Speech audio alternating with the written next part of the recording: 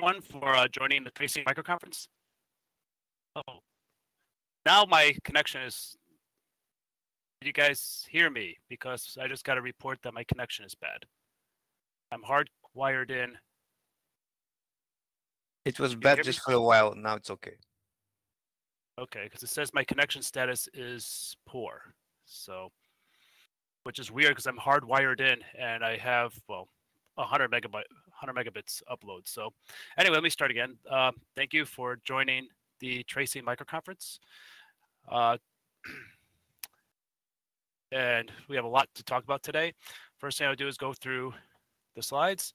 And first things first, we would like to thank the sponsors.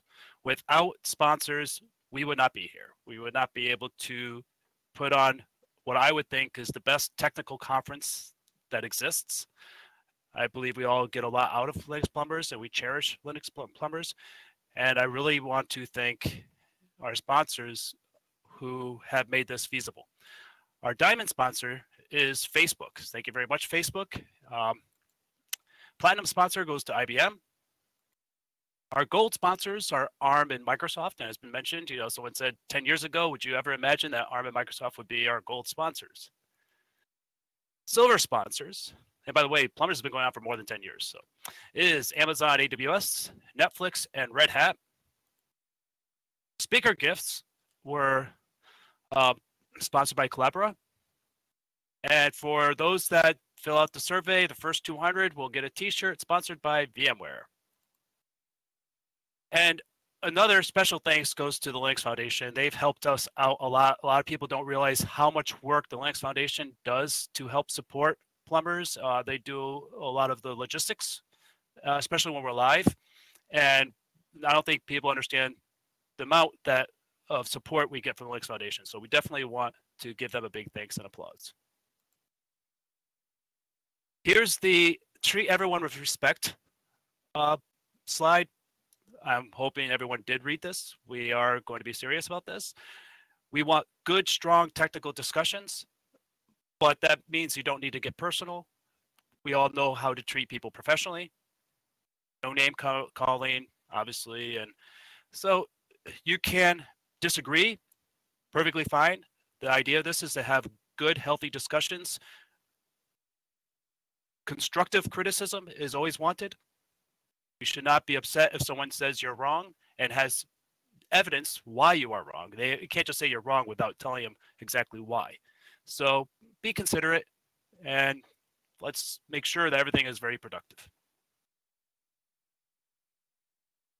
Housekeeping rules. What we found to be very, very efficient for having a virtual conference is everyone keep their microphone muted and their camera off. If you want to ask a question, and we encourage people to ask questions at any time, even during the presentation, especially for microconferences. Microconferences are specifically made for discussion.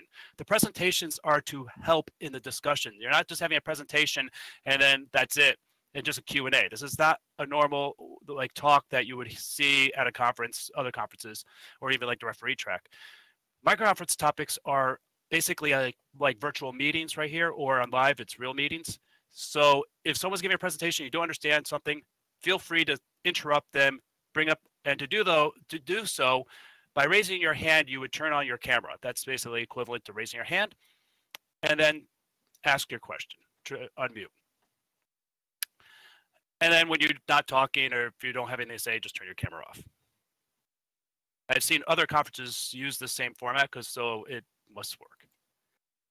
And the planning committee, Dave Woodhouse was chair this year. We have Elena Zanoni, Kate Stewart, James Bottomley, Christian Browner, Jonathan Corbett, Guy Lunardi, and myself. This takes a lot of work to pull this off, and everyone worked really, really hard. So thanks, everyone. And with that, I'm going to switch to the first slide and hand presenter over to Chris, if I can find him. Alphabetical order, I should. There, Chris, you should be presenter now. Oh, one more thing before we start, I just wanted to say a couple things. Is if you look down at the bottom left corner, you'll see a little download icon on the presentations. If you click on that, you can actually download the actual slides that are being discussed all of the presentations will have that. And for those that want to help out with the notes, if you click on shared notes, you can do that, but you can't see the chat when you do that. What I do is I bring up another window and I put into the shared notes the link to the chat that you can actually participate in the chat if you have it in another window. So with that, Chris, it's yours. Thank you. Good morning, everyone. Or afternoon. So I'm going to be talking about dtrace, the newest version of dtrace based on BPF and other tracing facilities in the kernel, and specifically the challenges we've run into that in our team, and they've been plentiful, mostly on our ends, but also on just funding limitations. There we go. So very short, dtrace based on BPF is simply we have scripts for tracing. They're written in Dig, which is kind of the name of the language used for this. It's a high-level language for tracing scripts. They're compiled into BPF functions. We also have dynamic generation of trampoline BPF programs that then will be attached to probes, and they call those different functions depending on which clauses need to be executed for a probe. We make also use of pre-compiled function library, that is C code that has been compiled into BPF, and that gets linked into these standalone BPF programs for tracing. D supports local, global, and TLS variables, arrays, aggregations, dynamic variables, string functions, whatnot. It's obviously, it supports a bunch of complex functions that really, put BPF through its paces. So bleeding edge's functionality is cool. I mean, I think we can all agree on that, and so much is being done on BPF that literally, you can skip a week and go check what's happening with new patches, and you get amazed by what further progress has been made, and that solves many problems. Many times we've run into a problem and go look on BPF Next or look on the mailing list what patches have been posted, and patches have already been out there for a while for things you run into. But the problem is production systems don't run bleeding edge kernels. So in real life use cases that we generally run into, they're going to be in production systems. So the underlying problem ultimately is, you can't tell a customer they need to upgrade their system before you can help them, or to wait until a new feature is developed or matures in BPF before we can do certain tracing facility. And you can come up with an endless list of reasons why we cannot run with bleeding edge. And again, it boils down to there is reality.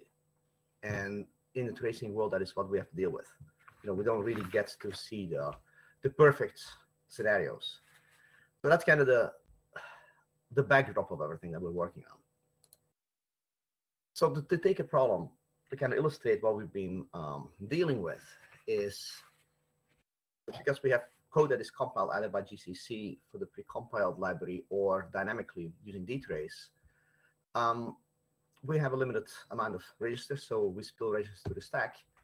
And we found out that when you would spill a register that holds a constant value to the stack, you load it back, it still has all its information attached to it, that it has a certain constant value, and your program will verify correctly. Now, it turned out that if we were storing a bounded value, where we know that the value in the register is within a certain range, a minimum and maximum value, and you spill that to the stack and load it back, all of a sudden, the bounding information is gone. That was a tough problem to track down for a while. And once we figured this out, it's like, okay, this can't be, this can't be something nobody else has run into. And well, we were surprised actually that the fix that I've seen for this in the kernel tree appeared in one of the release candidates for 5.14, and that's from July 2021. Well, we've been dealing with this problem since January, and we don't have kernels that are on production systems that have been updated since July, or actually since September, I think, when originally this was pulled in, or beginning of August, I'm sorry. So that's a problem that we ran into that we couldn't fix by upgrading the kernel and getting a BPF version that has that patch. So the solution that we came up with for this was simply that, well, we store the bounded value to the stack. Chris, question. Yep. What about pushing that fix to be backported into a stable release, which would usually then get finally put into a production kernel? Yes, and that's actually in this case that was a solution that was fairly easy to go with, and that's maybe what's a better illustration. I'm kind of doing the good case, bad case in a minute. So that was one of the cases where I can do. In other cases, it's been more complicated to do backports because it's has fixes have ties into other components. So yes, in this case, definitely backport was an option. In the short term, we had to come up with a workaround until a backported patch could go through sufficient testing and get through a release. So, but yeah, definitely backports is the first thing we always would look at. So as the workaround, we basically started inserting explicit bounds checking whenever we would load the value back. And since we're generating the code dynamically anyway, we know basically what bound checks should be put in place. The only reason we need them there is so the verifier will allow the code to validate. So you do that using conditional jump. The verifier looks at those values, the value ranges, and updates value ranges on the registers. So that solved the problem in the short term until we would have a backport. But that got us into another issue, and that's with branch prediction. When you're doing a comparison between two registers, and one of them has a bounded value and one of them has a constant value, prediction is attempted is trying to figure out, do we know based on these ranges which branch is going to be taken, and how should we handle that? And then the bounds get updated based on that information. Now we found that if the constant value is in the destination register and the bounded value is in the source register, that case was not handled and is not handled. So no prediction is attempted, and worse, the bounds are being updated incorrectly. So there's no patch that I've been able to find up until this point yet, and I'm actually going to be submitting a patch for that this week. But it's causing us a lot of headaches, especially with code that has been generated through the cross compiler from C code, because I don't have control over which register is being placed first in a conditional. So to illustrate the problem, this is just an instruction and a conditional where we're comparing register 1 to register 5. And if you can see, register 1 we know has the value 24. Register 5 is a range from 17 to 20. So we already know that register 1's value is greater than register 5, no matter what, because it's outside of the range. But after the conditional, we found that the bounds for register 5, the one that we're comparing with, have been updated. They have minimal value of 25 and maximum value of 20. Now that's going to cause a lot of issues for the rest of your code because it's absolutely impossible.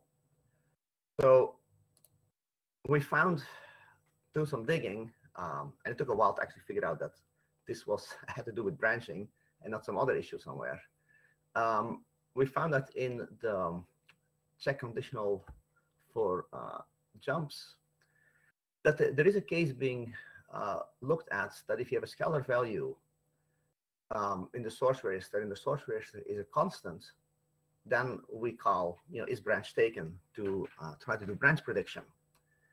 And then based on that prediction, bounds are updated. Now this blue part was not there, and that is actually the patch I'm going to be submitting, and it's such a trivial patch if you think about it, but it's, like with everything else, it took forever to find. We need to do the same for the destination register.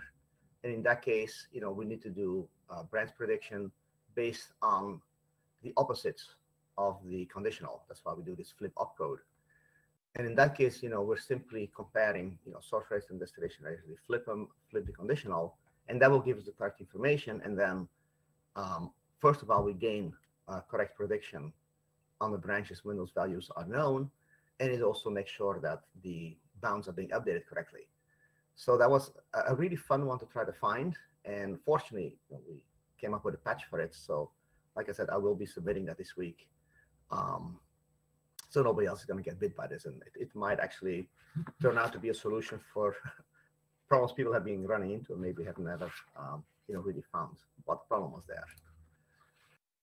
So other issues that we have been running into is resource limits.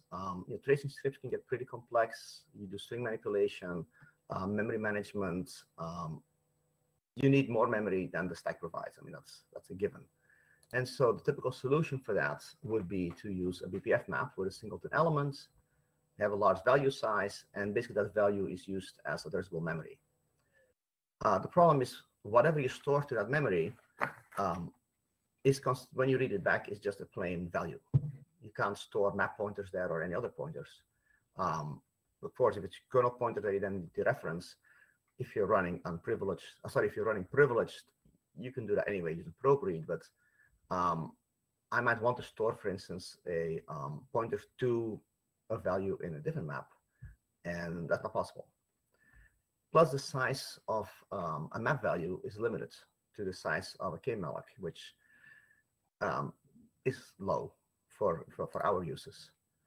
So this is a problem we haven't really solved yet. I mean, I have some options. And that's what I want to definitely bring up for discussion. I'm not sure which one is the best one.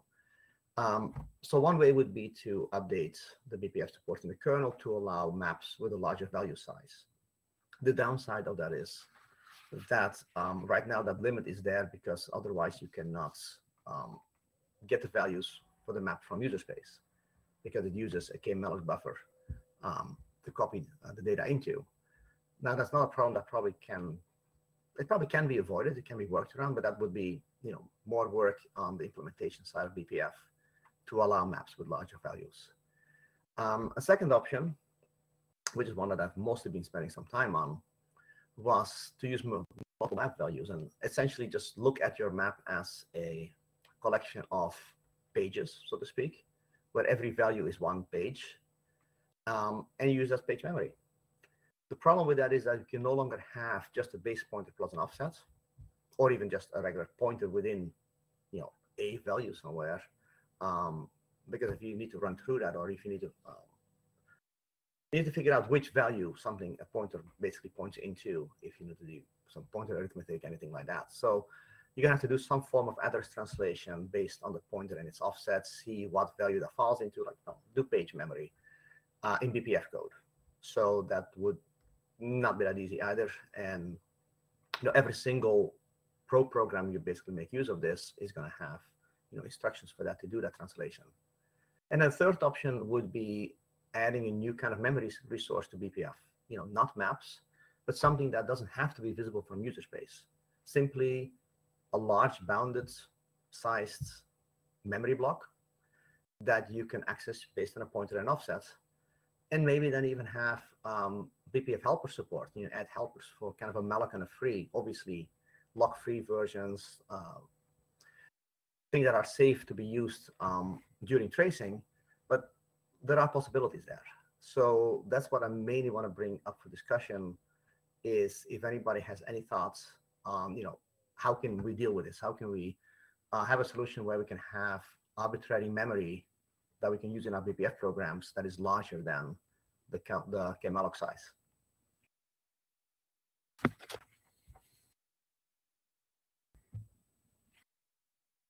So do we have any BPF folks here, hopefully?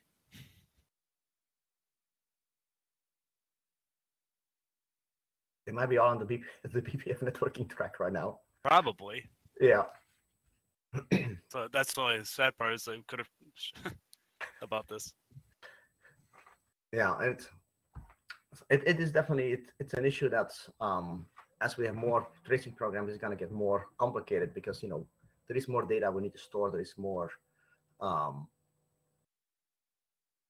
need to be able to do things, especially if you do string manipulation. You may have to copy strings to be able to work with them. And with tracing, since everything has to be allocated statically, you need to basically have a fair amount of memory resource behind you. Other issues that we've run into that I just want to highlight real quick is complex scripts and functions need loops at some points. And there is reasonable loop support in BPF, especially in the most recent developments. But there is still work to be done if we want to be able to support more complex loops. For instance, the detection of the invariant states, so that the verifier can determine that, okay, I've seen this code before, or this section of the code, and I know this has been verified to be valid. So as long as some parameters within certain ranges can be determined, we don't have to re-verify this, because otherwise we get quadratic and potentially even exponential complexity in the verifier, and you hit that 1 million instruction limit very quickly. Another thing that has causes tremendous amounts of headaches in terms of loops is that whenever you write slightly higher level code, you're going to have invariant relations between values in registers. But the verifier doesn't know what that relationship is between those values. So it uses every value in a register as standing on its own. So if you have a loop, let's say going through a string of 256 characters, and I have in one register the remaining length of where I am versus my index within the string, the verifier doesn't know that those two are related unless I recompute that every single time within my loop, and then I get other issues with the invariant state possibly. So again, a lot of more work can be done there, and the problem is that it's that's an endless job to try to be able to get safety in checking on loops, and you're never going to be able to solve it anyway. Another issue. I was just what I would say about the the whole loop issue. You get the halting problem in there. Yeah. So it's like, yeah, it's basically whack-a-mole. That's going to be something. I mean, right now, I'm surprised they allow what they allow for now. So I mean, when dtrace was in Sun OS, just like that, what did it have a verifier to make sure you couldn't do infinite loops, or did it just let anyone lock up the system if they put in a wrong program? dtrace doesn't allow loops, so it didn't have that issue. And so the only place where the loops show up is in the implementation of certain underlying functions. But since those underlying functions are no longer provided by us using a kernel module, but are being implemented in BPF, we can't avoid loops anymore. So we don't expose the ability to have loops to the user, but we need them internally. So would that be another solution, though, to have a BPF helper that can implement a what's the word, a bounded loop, that the actual is just actual code? You just call a function, say I need this to this called so many times, and it will only iterate instead of having a BPF program do it, but have actual code, a helper function within BPF to say do this multiple times. That definitely would be a solution, especially for what we're trying to do. I don't know how, as a generic solution, that would be acceptable, but I think that definitely would be a help. So another thing we have run into is that there are some program types in BPF where the BPF context under the covers contains the register set state, but it's not accessible. You're banned from seeing it. I believe that system calls is one of those, and I think actually trace points probably as well. I have no idea why, given the fact that, for instance, for a kprobe, you do have access to the register set. And so I would hope that for privileged use of BPF, that there wouldn't be an objection to have those accessible. So that is something I think that, again, needs to be brought up with the BPF people, but for tracing, that's kind of important. Okay, so this point I actually have a little more knowledge behind about. So you want access to PT regs and other aspects of. So you need the PT regs for when the trace point was triggered, correct? Yeah. The problem with that, I guess, right now is to get PT regs in just some arbitrary point of code. The reason why you have it with kprobes is because kprobes triggers an interrupt or a breakpoint, which puts in saves all the registers at that point. So you really, the only way to do that is to trigger an interrupt. So you probably have to have some sort of infrastructure, because right now the way trace points are enabled is through jump labels or static branches, and it's just a jump to a function. So if you want a trace, or if you want the registers, how do you get registers from running code? I almost think you'd probably have to trigger some sort of interrupt or something. Mm-hmm. Yeah. So, Harold? Well, we can hear you, Masami. Yeah. We can hear you. Okay, yeah. You could probably marshal them into function arguments, as if it was a function call, and not the function call out when it's not in use as usual with this sort of thing. So you'd mean you have a function or something that just says save all the registers here, but just calling that function will mess with the registers. Yeah, even though, yeah, actually that we can save the registers, ptregs, but you know, the ptregs, the contents is depends on where did you save it. So that trace point is currently using that jump label and inner function was a body. So that we cannot when for example after calling that the hook function, if you save that the registers, that is the registers in the called function. You know, for example, trace point callback function was a contents. So that it's not the ptregs in that content was the context, like a call the context in the called function, like sorry, a call was it caller function, yeah. So that but if you use the kprobes breaks into the that context, so that and save it, so that you can yeah access it. Yeah.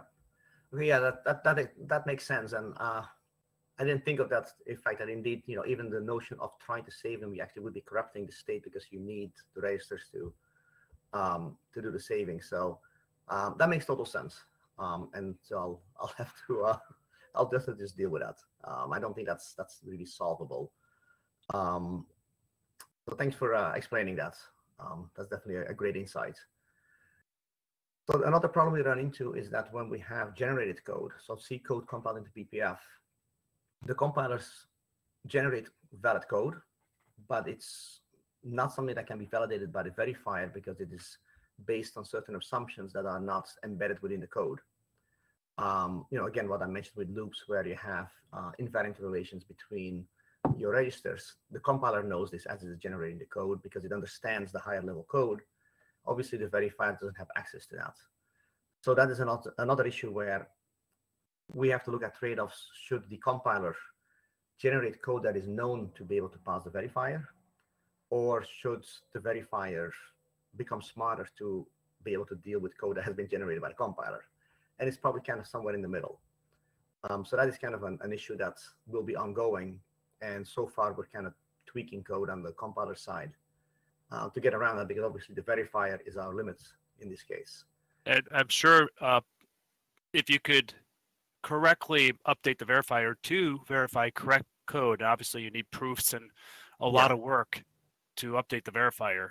Because if the verifier is broken, then that's all bets are off. So I'm sure people would be okay for updating the verifier as long as you have the proofs behind your updates to show that your changes are indeed correct. Yeah, and that's quite a task, but definitely, yeah, that I agree. And then the last thing is, and this is a crazy idea, and I wouldn't be surprised if it would get rejected on the spot just for even thinking about it. But there is the possibility to have BPF program validation done in user space with a validator that is much more capable than the one in the kernel, because of the fact that it can use more resources. You can have it run for hours if you needed to prove your program is correct.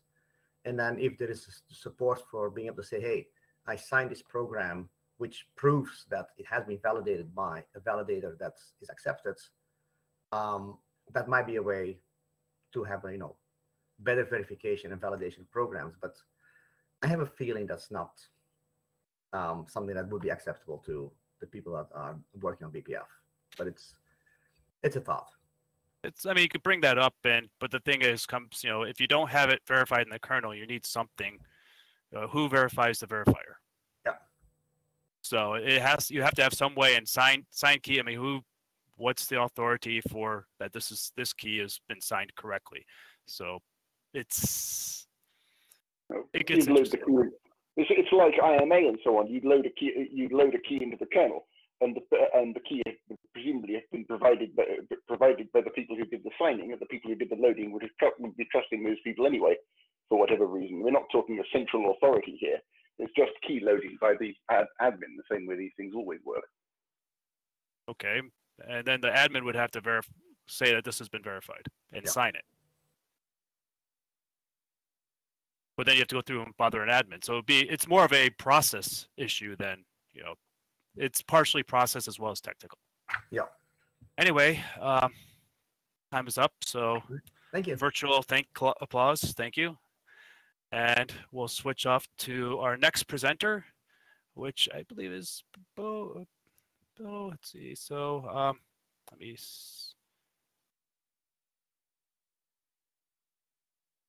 Switch slides. Actually, good. Can you all hear me? I can hear you. Is this the one you want? Is this your slides? Yeah. Okay. You're off. You're on. Great. So I wanted to talk about user mode applications in Linux sending diagnostic data to trace event. So today, you have to use uprobes essentially to get data from user mode into like an eBPF program, which we just talked about a little bit. And that has its own issues that we kind of have to deal with.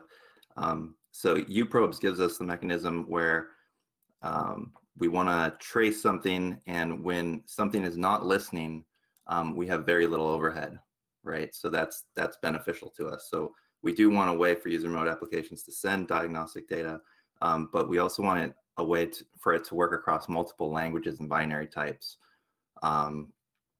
which is not impossible with uprobe. It's just becomes quite hard for like something like C# or JIT code or Java, where there's no clear like offset or even a place to patch a NOP to an int3. And we want a way for these user mode applications, whatever they emit out, to land in these standard tools, right? And standard tools mean like mainline tools like perf, ftrace, eBPF. We're trying to get things to line up behind eBPF.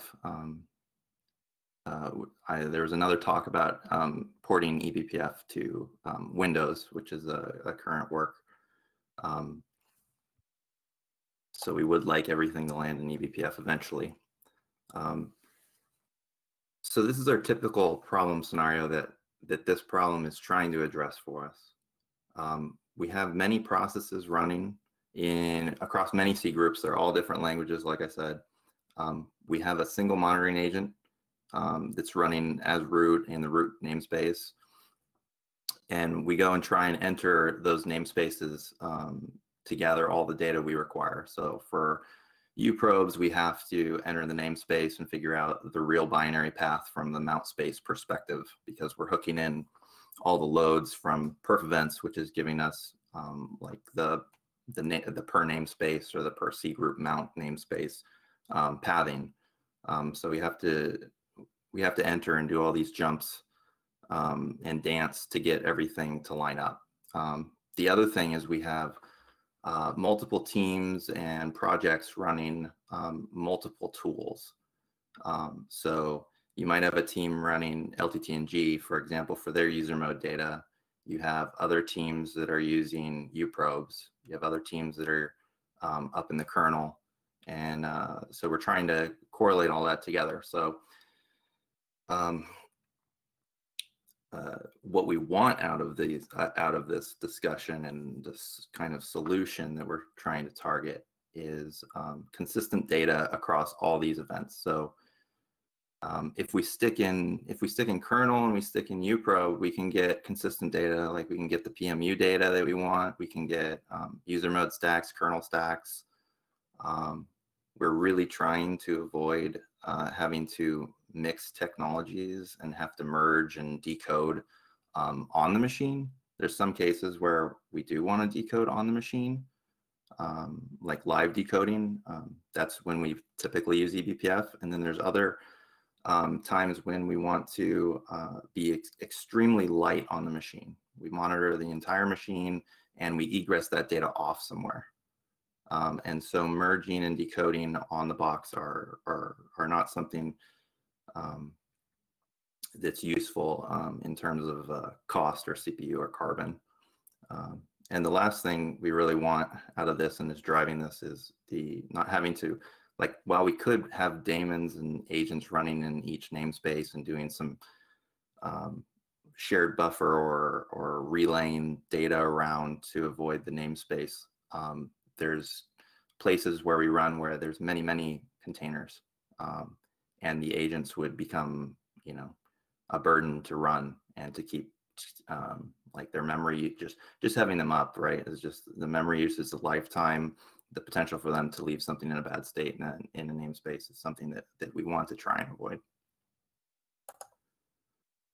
So I've submitted an RFC patch to the tracing development mailing list, and this is kind of the proposed ABI that's in that patch, and this is probably going to be the core discussion, I assume, between us all, is that if you have a user mode application running and you want to submit something directly into a trace event, so there's no uprobe overhead costs to go from, you know, the int3 to the die chain handler to go figure to, you know, run single step and then go figure out all this stuff. That can become quite costly compared to this ABI, this approach, which is we have a file, a TraceFS file that's available that we would be able to lock down as much or as little as we would like. And once you get that file, you run an ioctl on it to register what event you want. So essentially, like in this case, we have a my user event, right? I run ioctl reg. In the kernel, that reg is actually creating a trace point, and it's creating a trace event class, and it's wiring everything up. And the return value of that ioctl is the ID that you can now use. So it's not the actual trace event ID. It's like the user mode side of an event ID. And at that point, after that ioctl's run, you know, all the normal stuff lights up. So I can go see, you know, my user event in TraceFS or perf or eBPF. They're all accessible as if they came from a kernel module. And once the user program has run that reg on the ioctl, they can call the write syscall to emit data.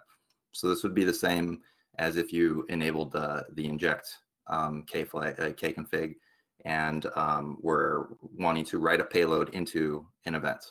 So you just call write. Like whatever is sent in that single syscall is replicated out to perf, eBPF, ftrace, whatever probe is currently attached to that trace event.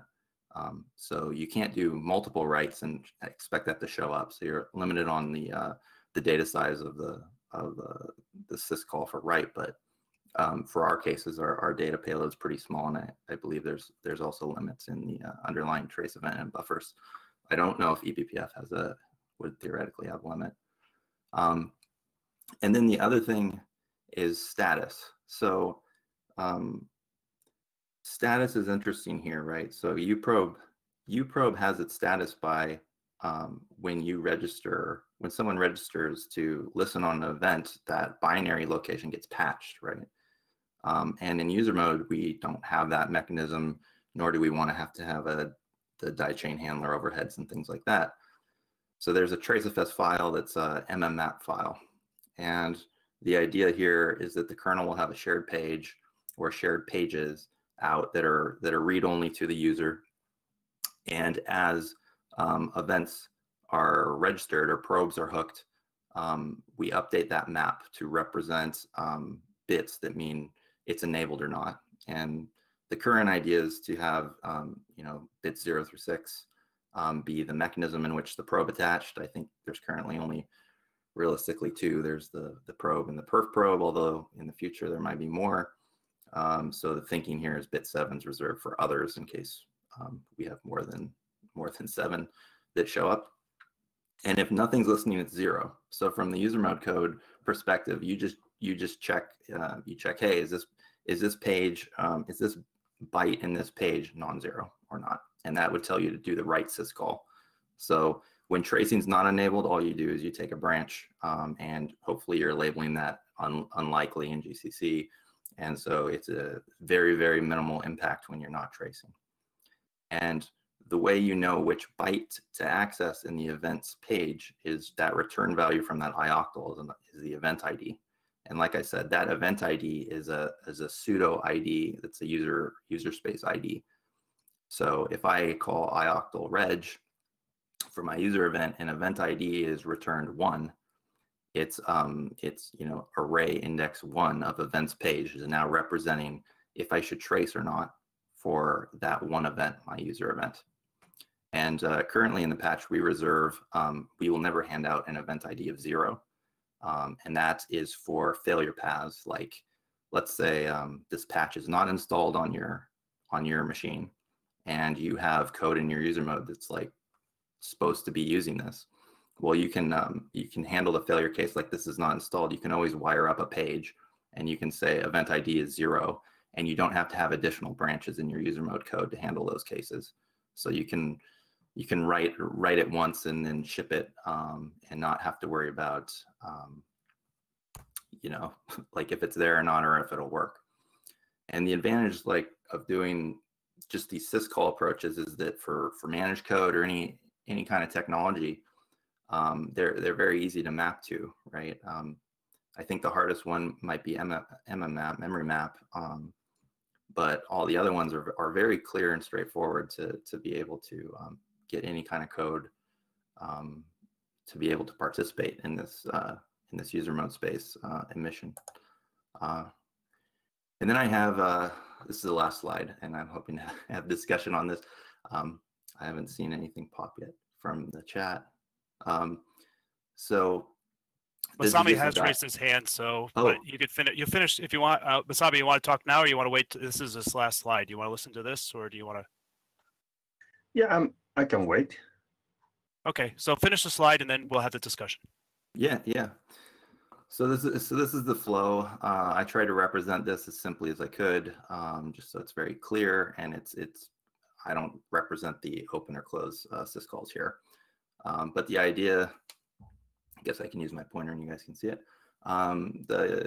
The process would start off with the user process opening the file, obviously, but then the first thing they would do is run an ioctl to create or register an event.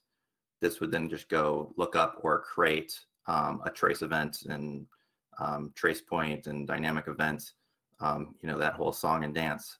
At that point, if it's not already registered, obviously, if it's already registered, we would just hand you back the ID that's there.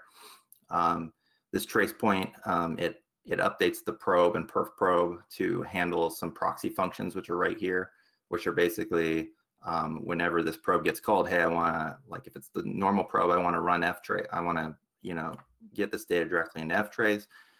If it's a perf probe, then we have checks where it's like, hey, if do you have an eBPF program registered on this call? If you do, we pass the user data directly to the eBPF program without any data copy.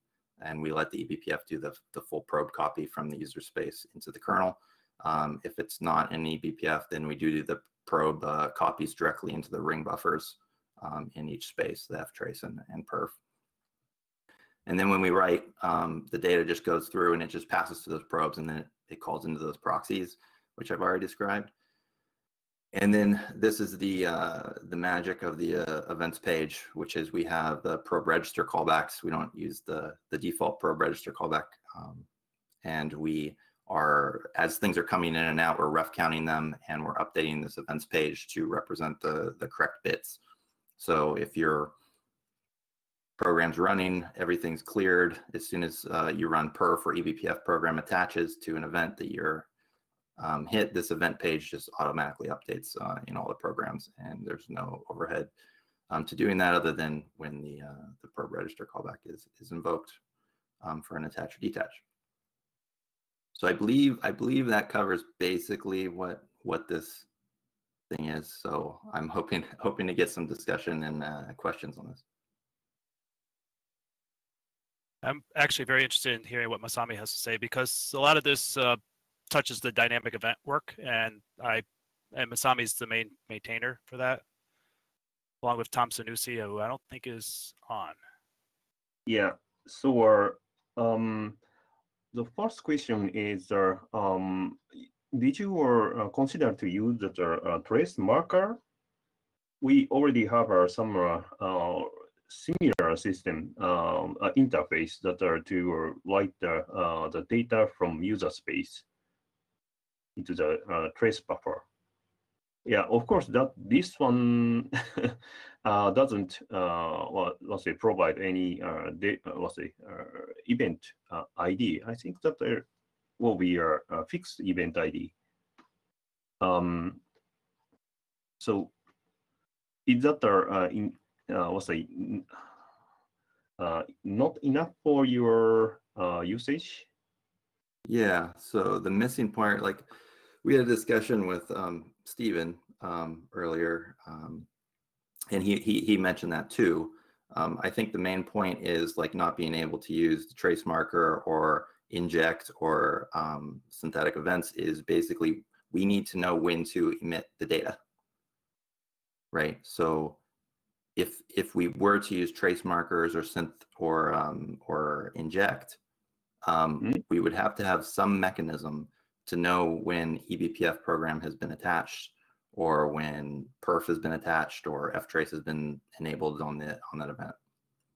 I think the way I understood it, correct me if I'm wrong, is that they also like to have like different events, specific events that can be enabled and disabled by a third-party process, and attach things like BPF programs and such, so that trace markers, like everyone could write to it, and it's just right into it. But the question is, can we trigger instead of writing to the buffer, but trigger a eBPF program to execute, or some other perf? I believe what they told me was that they want all the bells and whistles that come with a dynamic event. So you could do histograms, you could do synthetic events, you could do BPF programs, you could do perf, ftrace, everything that comes with it. So you just create, it's basically a user mode event. I think what they want is uprobes without the overhead of that breakpoint. Yeah, I see. Yeah. So that you also need to save that some argument data.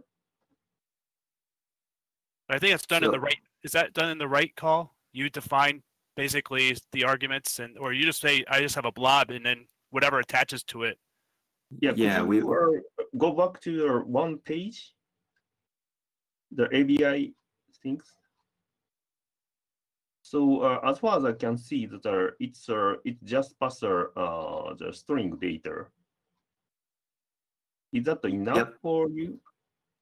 So that's what we're currently using, and we're trying to figure out. I know there's other topics today that are referencing argument decoding in BTF and things like that. So I'm interested to hear the thinking on that. But right now, how we're using it is we have an anonymous blob, like Stephen was saying, and we decode it in the eBPF program through shared headers.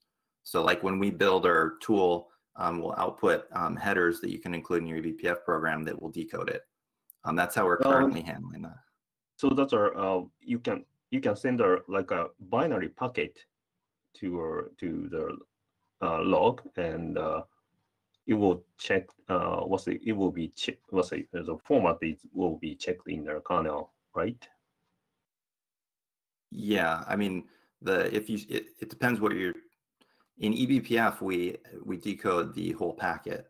In perf and ftrace, the packet just is represented however it was called in the right call, and we don't muck with it at all. And in decoding, this is one topic I wanted to talk about on the registration. So I like this ABI. It's just that on the registration, I mean, the specific case that is implemented there is the type is a single field presented as a binary blob. It would be good that this ABI is extensible so that you could say, okay, here are the various fields of this event, and those are the types, and that this can be, this can grow in the future. Also maybe log levels and things like that. On the registration, I think there should be extensibility there. Yeah, so that for that use case, yeah, I think that we already have a synthetic event, so that you can specify that the data format with a synthetic event. So that yeah, that is just one point. I'll say against that. My concern is that this ABI.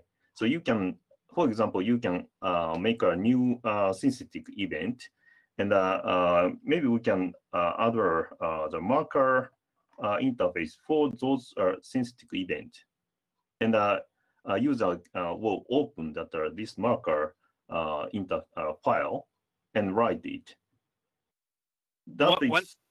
Yeah, so synthetic events like take a type of. I mean, we could create a format API. So instead of like one thing, instead of the IOCTL or writing to a file, instead of just writing, here's my event, give me an ID, we could probably define what, have some sort of API that defines what the fields and everything for that API. We give named fields, data sizes, and you could just say an array. So you could just even still put in a binary blob, but call it something. One thing I forgot that I don't think was mentioned here is they want normal user space to be able to do this.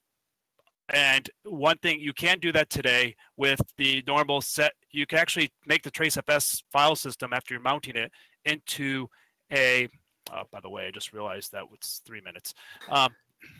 Make the normal file system owned by a group. You could set the, TraceFS owned by a group and specific files or owned by groups or writable so that a user could belong to that group and actually access it. And I believe that was acceptable if you could say, hey, non-root users can actually access this, and that's one thing we want to make sure. So creating a synthetic event and making a file. So one thing I kind of like about having this user events data is the fact that you could say users only have access to this one file that they can touch, and not the synthetic events, because the synthetic events could create K-probes and a whole bunch, you open up a whole bunch of can of worms by giving the synthetic or the K-probes or dynamic events access to non-root users. So no one can delete it. Okay.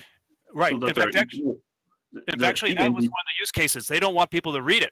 They don't want those that write and create the events are not going to be the ones reading it. It's going to be the sysadmin that's going to be reading these events. So you basically, you start up this program in a user mode, normal user mode. All it has access to is that user events data. That's all it has access to. It creates the events that it's going to show up. It can't even turn on those events. Now, but admin come in and turn those events on and see what these processes are doing. But when this event will be removed, and how we can list it up? I think we had that as when the file when that file is closed, the event will be removed. Is that what we had? Well, so there's an IOCTL currently to delete, and you can only delete if everyone's closed it down. So if it's not busy, you can't rip it out from underneath people. So the other thing is all these events are isolated to a subsystem. Okay. To the right, so they are not like, you can't just make something look like the scheduler schedule event. They're very clearly locked down, and there's only a certain amount of them, so that someone can't liquidate all the trace event IDs, because there's only 2 to the 16th, I think, trace events. Okay. Anyway, I think that okay. I see. The proposed ABI will be okay. What I would like to add is I think this one can be programmed over the synthetic event. So that are the passing that are the synthetic event syntax to the IO control. Yeah, I think, okay, first of all, we're going to have to push this offline. And Masami, I think you have some really good ideas, and we could talk about this, but I think what we're going to do is let's resend those patches and maybe put into the notes here a link to the patches or in the chat for what's already proposed. Let's send it out. And Masami, now that you have a good idea what's being proposed and the ideas behind this, let's continue this off onto the mailing list. And I think those are really good discussions. Thank you, Bo. I'm going to now switch to the next, which I think is Dancho. I think you're up now. So, enter. Okay, can you hear me? Yep, and let me give you presenter access if I could find your name. That's right, you're a moderator, so you're up on top. You could have actually taken the presenter. Yeah, but okay, now I see the slide. Yeah, you're presenter now, so. Yeah. Okay. So, hello everybody. My name is Yordan Karadjov, and I work for the VMware's Open Source Technology Center. And today I'd like to discuss with you our different ideas for tracing containers. This actually, the discussion will have a little bit to do with the actual tracing. It's more how to hook to a container, but yeah, let's move on. So next slide. So today, the containerized workloads are getting more important and providing some way of seeing what is really going on inside, some observability inside the workloads. It's getting more important respectively. But actually, before we can even say that we trace the container, we need to define what is a container, because as we will see in a minute, the problem that we have to solve actually depends a lot from our definition of container, and it can be relatively easy to solve in one case or very hard in another. So the first definition of a container, which may sound ridiculous on first glance, is to say, okay, container is just this thing that Docker creates. But actually, if we stick to this definition, everything, it's much easier. Like a small variation of this definition is to say, okay, container is everything that is compliant with the so-called Open Container Initiative, or OCI runtime specification, which is, again, so the Docker containers are compliant with this specification. So this is like a variation of the definition. But the more broad or loose definition to say, okay, container is just everything which is a bunch of user space processes which are isolated in namespaces and are controlled by C groups or control groups. So if we choose this definition, then the things are getting more problematic, and we'll see this in a minute.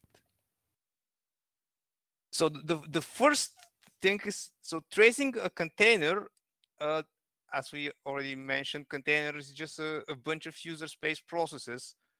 So tracing a container is in principle not really different from just tracing a regular user space process. But the point is, so what defines the container is the so-called parent process, the first process which starts the container, and all the processes inside the container are childs of this process. So if we are tracing by the time when a container gets created, what we need is to get the process ID of the parent process, and we need to get it as early as possible, because we don't want to miss anything that is happening inside the container. And as I mentioned, creating a container is just a process of isolating in namespaces and then giving the control to C groups. So there are a very few system calls which are involved in this process. And if you trace the system calls, there is a straight way to actually detect that a container is being created right now. So the first thing is you can detect when the C groups are created, because this is just creating a directory inside the /c/fs/c groups. So if you trace this system call, you can detect when a new control group is being created. Joran, Christian yes. has raised his hand. Yeah. Yes, Christian, please go ahead. Is it okay to say something during the talk? I really don't. Yes, it is actually. Okay. Yep. Yeah, this is I'm sorry, this is a very annoying problem to define what a container is. I think it's from my point of view, the LNTTNG guys probably have to say something about this as well, because they offer something like this, I think. Defining what a container is will be kind of difficult, and I don't think you will be able to cover all cases nicely without like inducing very high implementation costs. One easy suggestion that I've always made to people is to say a container is defined by running in a separate PID namespace. Because by the time you create a new PID namespace, you have a PID1, so you need to have an init, some form of init system that deals with and handles with signals. So anything that is separate from the host namespace, host PID namespace, essentially runs in a separate PID namespace. I like to define that as a container, and this should make life way easier. Another option is you introduce something which is something I thought about for a long time. It's a very, very simple concept. It's basically you tag a process tree, or you tag a process with some sort of cookie. I would think it's kind of similar like the core scheduling stuff, right? Where Christian, real quick. I'm sorry. I'm trying to take notes, so I missed your very first comment about the easy way of naming. Can you repeat that? I mean, this is very opinionated.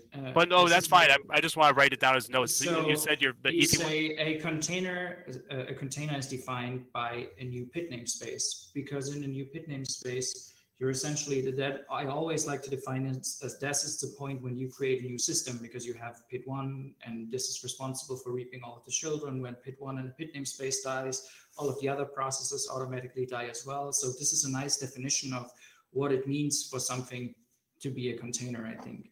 But this is very opinionated, because we have workloads out there in Kubernetes and whatever it is that we nowadays all do, where you share PID namespaces between different containers, and these cases will be hard to catch with this definition. I understand this, but from a tracing point of view, this is really nice, because then you can say anything that is contained within this PID namespace, all of the processes that belong to this PID namespace form a container. And it's very easy, because you essentially have an in-kernel tag for what a container is. And my more complicated, annoying proposal is to have a way essentially for a user space process, and this is vaguely related to what once was proposed in form of the audit ID, where you essentially say, I'm allowing user space to set a tag, like for example, a process tag, but not in any elaborate sense, but you essentially mark a struct PID or something with a given cookie, and you say, this is a container, this is a cookie for the container. And every process that is spawned of this initial process will get the same cookie. This is also a way to do it, but this requires kernel changes. Yeah, actually, we are also thinking about this kind of changes, but this was on one of my next slides. But so yeah, what I was trying to say on this slide is basically in any possible sort of container, you always have some combination of the system calls which are shown here. So if you want to move into the process ID namespace, you can do this with unshare. That's what Docker is doing. But you can also create the process directly within this namespace with clone, or you can use set ns. But anyway, so the system calls involved in creating a container are this one. So the list is not so long, and one can derive a logic which will handle all the possible combination and orders of calling these system calls. And I think this problem is not particularly hard to solve. I mean, when you are tracing by the time when the container is created.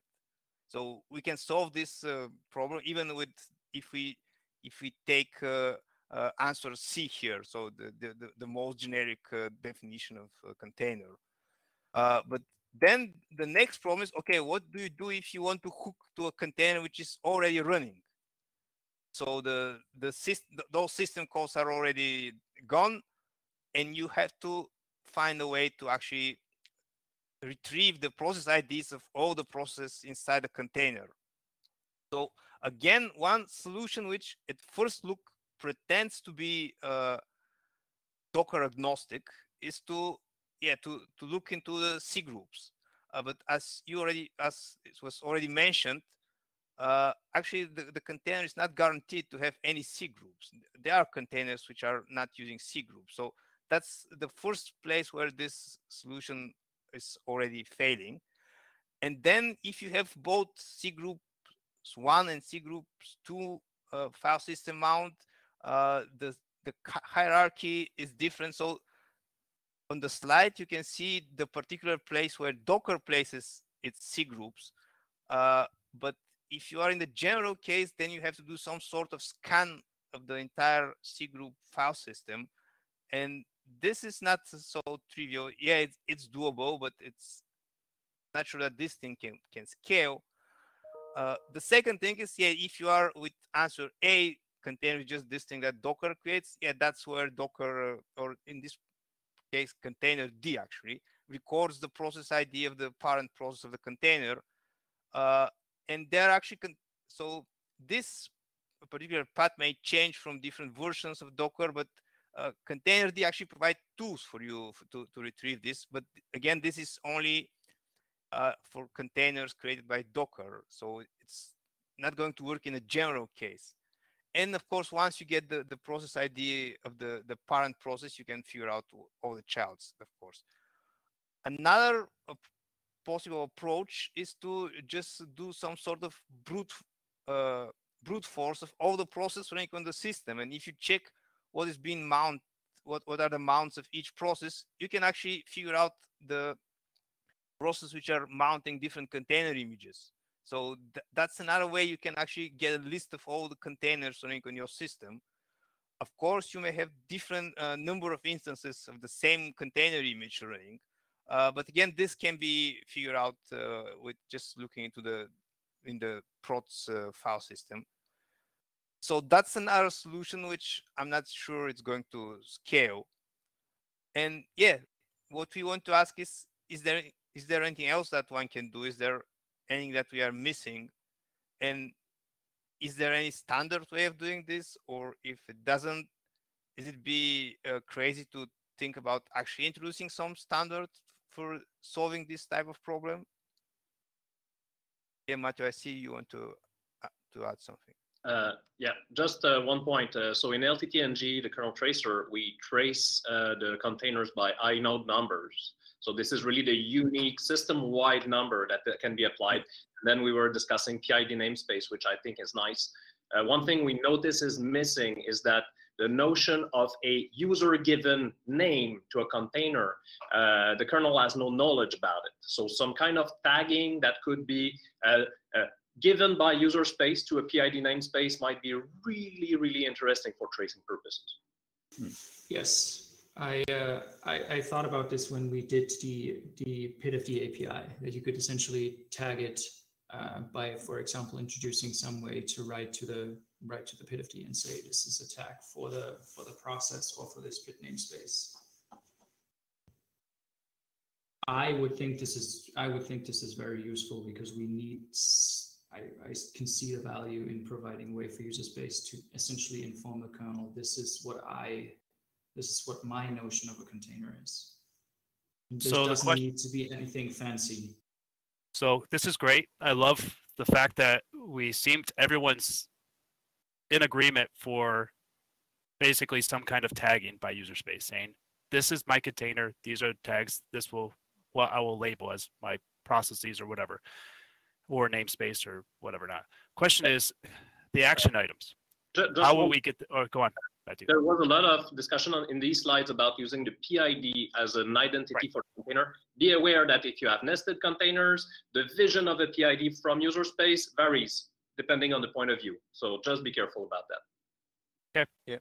So yeah, but anyway, I think that the usually tracers will be used from the outside of the container, so that the PID will be the good key for identify that the namespace or C groups. I think that we'd better to split that the namespace support and C group support.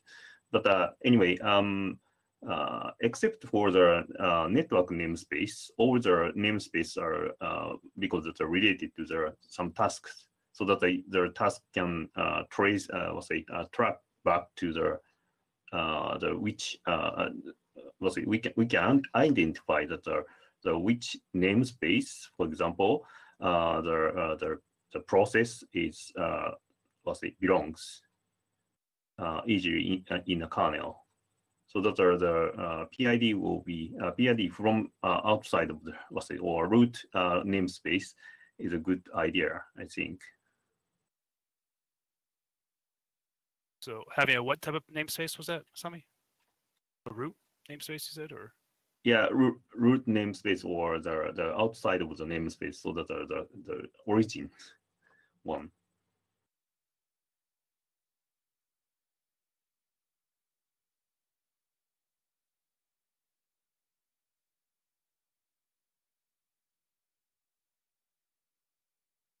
So. And also, yeah, I would like to ask you about the idea, this idea.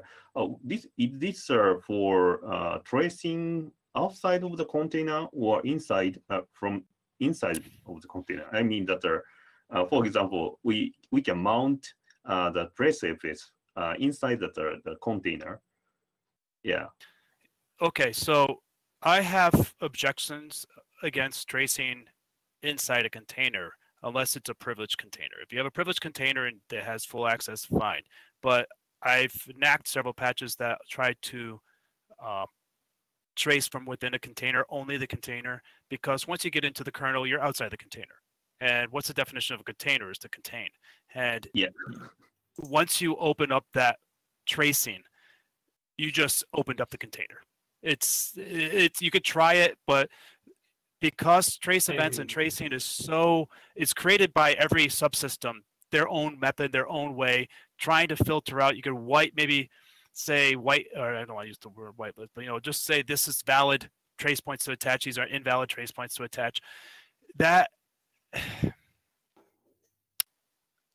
that would be a nightmare to try to manage. That's my fear. Yeah. Yes, I agree. And for example, if you use BPF, if you use BPF trace, there is potentially a way we've shown that this works, where you can. I don't want to go into this into detail, but essentially there is a way to make this work even for unprivileged containers, but you need a privileged container manager that supervises the system calls of the unprivileged container. And then, for example, you can have a list of allow listed BPF programs, BPF tracing programs, for example, that the container can ask the container manager to load. This works. This is a way around this if this really becomes a use case, but I don't think it will ever be possible to do tracing from an unprivileged container. It sounds dangerous. I think that tracing system calls specific to the threads running within the containers might be a special case, because this is so close to really what user space is doing within the container. That might be the only special case I see. And system calls are actually meta trace points anyway, so we could actually throw that in there and have it just something different. Just put them in a different category and say, here's, or a different utility that could be done later. So just want to follow up on. I have one more slide, maybe. Okay. And we're kind of already in discussion on what I'm showing on my last slide. So yeah, basically, so what we want to take from the container, what is the valuable information that we want to extract? So the obvious things are, so the files which the container touches, what it reads, what it writes, the programs that are being executed, the libraries which are used. For example, this problem, what are the libraries used by the container, is interesting because on one hand, you may want to optimize your image. For example, maybe your image contains a lot of stuff which you just don't need, so you can make your image smaller. But it's also a security issue if you have a lot of stuff in your image which you actually don't use. This increases your attack surface. So that's an interesting problem that we can solve, I guess, with tracing. And then network connections. It will be very nice if you can somehow build a map of the services. I mean, how the different containers are talking to each other, what are the relations between the containers on the system. And this naturally evolves to tracing containers on different nodes. And so that's basically everything I wanted to say to trigger the discussion, but the discussion already started. So yeah. Are there any interesting things that we want to extract from the container? What do you think?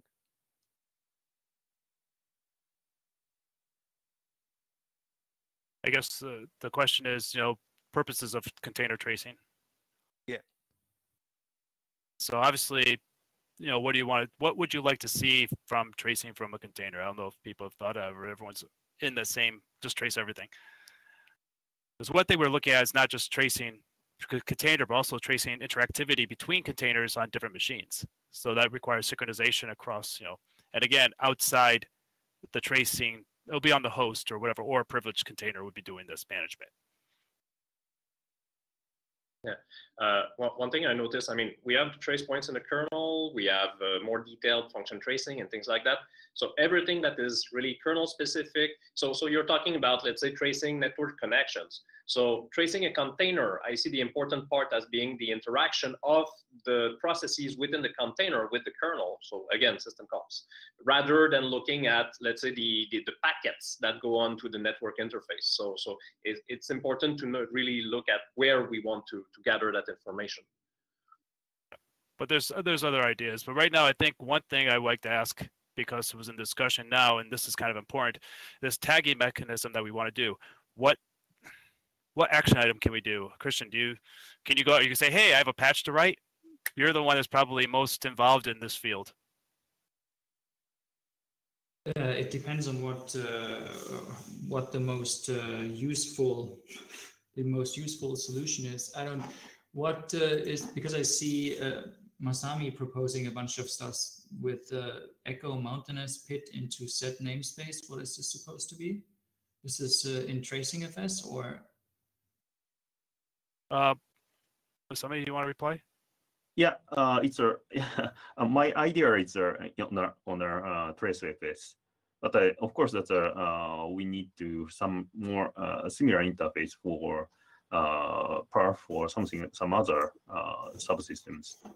But my idea is actually very simple. So that with some the target namespace and the PID will allow us to make a filter for the container, like a namespace. Is that safe against? You mean the inode number of the namespace to be used as filtering? That's what you're proposing, Masami? Sorry? The inode number of the process of the namespace of the process to be used as I know that PID for filtering. So that it's easy to find that for user. Yeah, of course there is some interface to show that each inode for each namespace. Yeah, I'm okay for that. But usually that the namespace, when we make for example, PID namespace, how we can find that the inode number. It is, but for the user, maybe user want to trace that one process or also the container including specific process, so that the user want to use that the PID to trace that. I guess Maybe ProcFS will export that.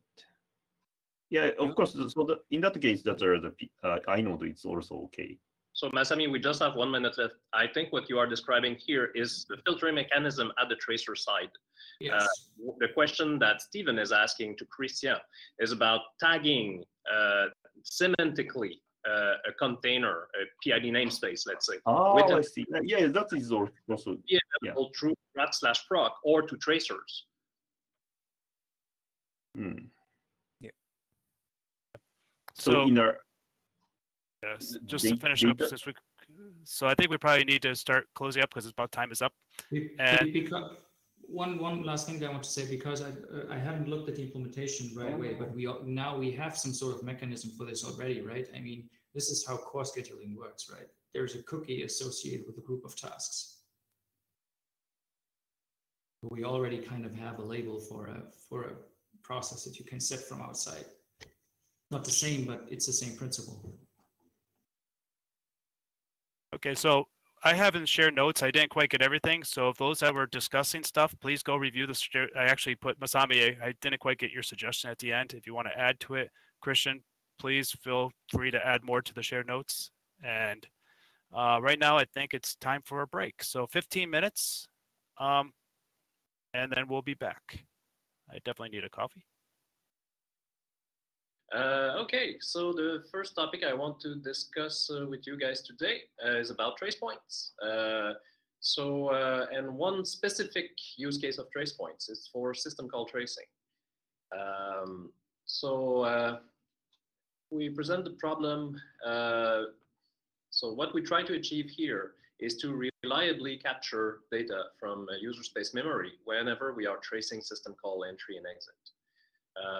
What we want to do is to do something similar to strace, but without the huge overhead associated with scheduling other threads and coming back and forth between processes and doing ptrace peek from remote processes.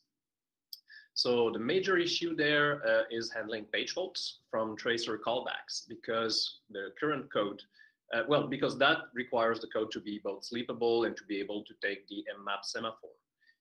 So that typically happens when, so the way to trigger this very commonly whenever you are doing system call tracing from the tracers. So you either exec or DL open an executable or a shared object. And the input argument, let's say you have a open app syscall and you want to trace the string that is the path that you want to open. Quite useful, quite important in order to track whatever is being read or written to files. Well, if you put that string into the data segment of your executable, so that will be paged in on demand whenever the first access is done. So if that first access is done by the system call, the first system call that is done, open apt, and that happens to be done by the tracer, the tracers currently won't be able to take that page fault. So this can also happen if you, even if you have some, let's say, dynamically allocated memory that holds the parameter meter in user space, and your system is under high memory pressure. So that can be, that page may not be available. So the current status, so the trace points allow in-kernel tracers to hook on system call entry and exit. The trace points, however, they disable preemption around the entire invocation of the callbacks. So we iterate on an array of callbacks and we call them one by one with preemption disabled. So that prevents the kernel tracer from handling page faults. eBPF and LTTNG, whenever they are attached to trace point that allow, so they allow reading user space data, which is pointed to by the system call arguments. But the strategy they currently use is to zero pad the data whenever they would have to take a page fault. So you have missing information in the traces. And since the kernel 5.10, eBPF supports sleepable programs, but as far as I know, they cannot currently attach to trace points. So the solution I'm proposing is to extend the trace point and trace event APIs to allow the, and by I mean both Michael, Janson, and myself. So we are working together on this patch set. So, So it's to extend the trace point and trace event APIs to allow defining a faultable trace point that will invoke its callback with preemption enabled. So, so both sides there need to know that the preemption will be enabled. So both whatever is defining the trace point and doing the calls, and the tracers exposing the callbacks, those callbacks need to know that preemption is enabled, because this is a complete different execution context. So the tracepoint probe registration APIs, so we propose to extend it to have a tracepoint probe register mayfault. So, so the tracer registering the callback, so its callback knows that the preemption is enabled. And the trick there is to use the task trace RCU mechanism, which has been contributed into the Linux kernel by Paul McKinney, to synchronize the read side marshalling of the registered probes for the syscall entry and exit events with respect to the probe, those faultable probes on registration and teardown. But doesn't task trace RCU idle, aware, and all that stuff? Sorry, Peter, I missed part of what you said. Can you repeat that? Isn't task trace suffering from all the old RCU problems, that it's not idle aware and it will disturb all CPUs and all the other nastiness? I don't think. Wait. So you're talking about the issue like we had in this, I believe, in the other talk about hitting like no hertz full task stuff, because those RCU, the task RCU is aware of no hertz full and does not do anything with tasks that are running in user space. If the task is in user space, it's a quiescent state, so it just ignores that CPU. If that's what you're asking, Peter. Okay, so but then how is it different from regular preemptible RCU? You can take a page fault, so you can actually sleep, not just be preempted, but actually sleep.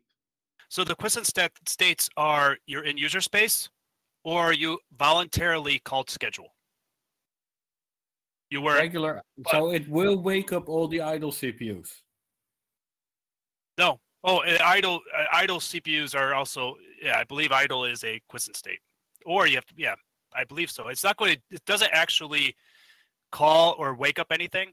It just checks to make sure that, I believe idle state is a quiescent state, or we probably have a quiescent state in the idle when you switch into idle. Basically, it says you're not going to it. But wait, if you do a page fault that schedules, can't page faults call schedule? That's not a preempt. Nope. So that's not, that might not, are you sure task RCU? As I recall, and I've looked at this a year ago, okay, so bear with me. But as I recall, the strategy there is to have a much slower implementation in terms of synchronize, because I recall it kind of iterates on all tasks. So it's not a per CPU approach, it's a per task approach. Right. So, and that allows tasks to fault and to have some longer read sides and things like that. But but it's not per CPU in this.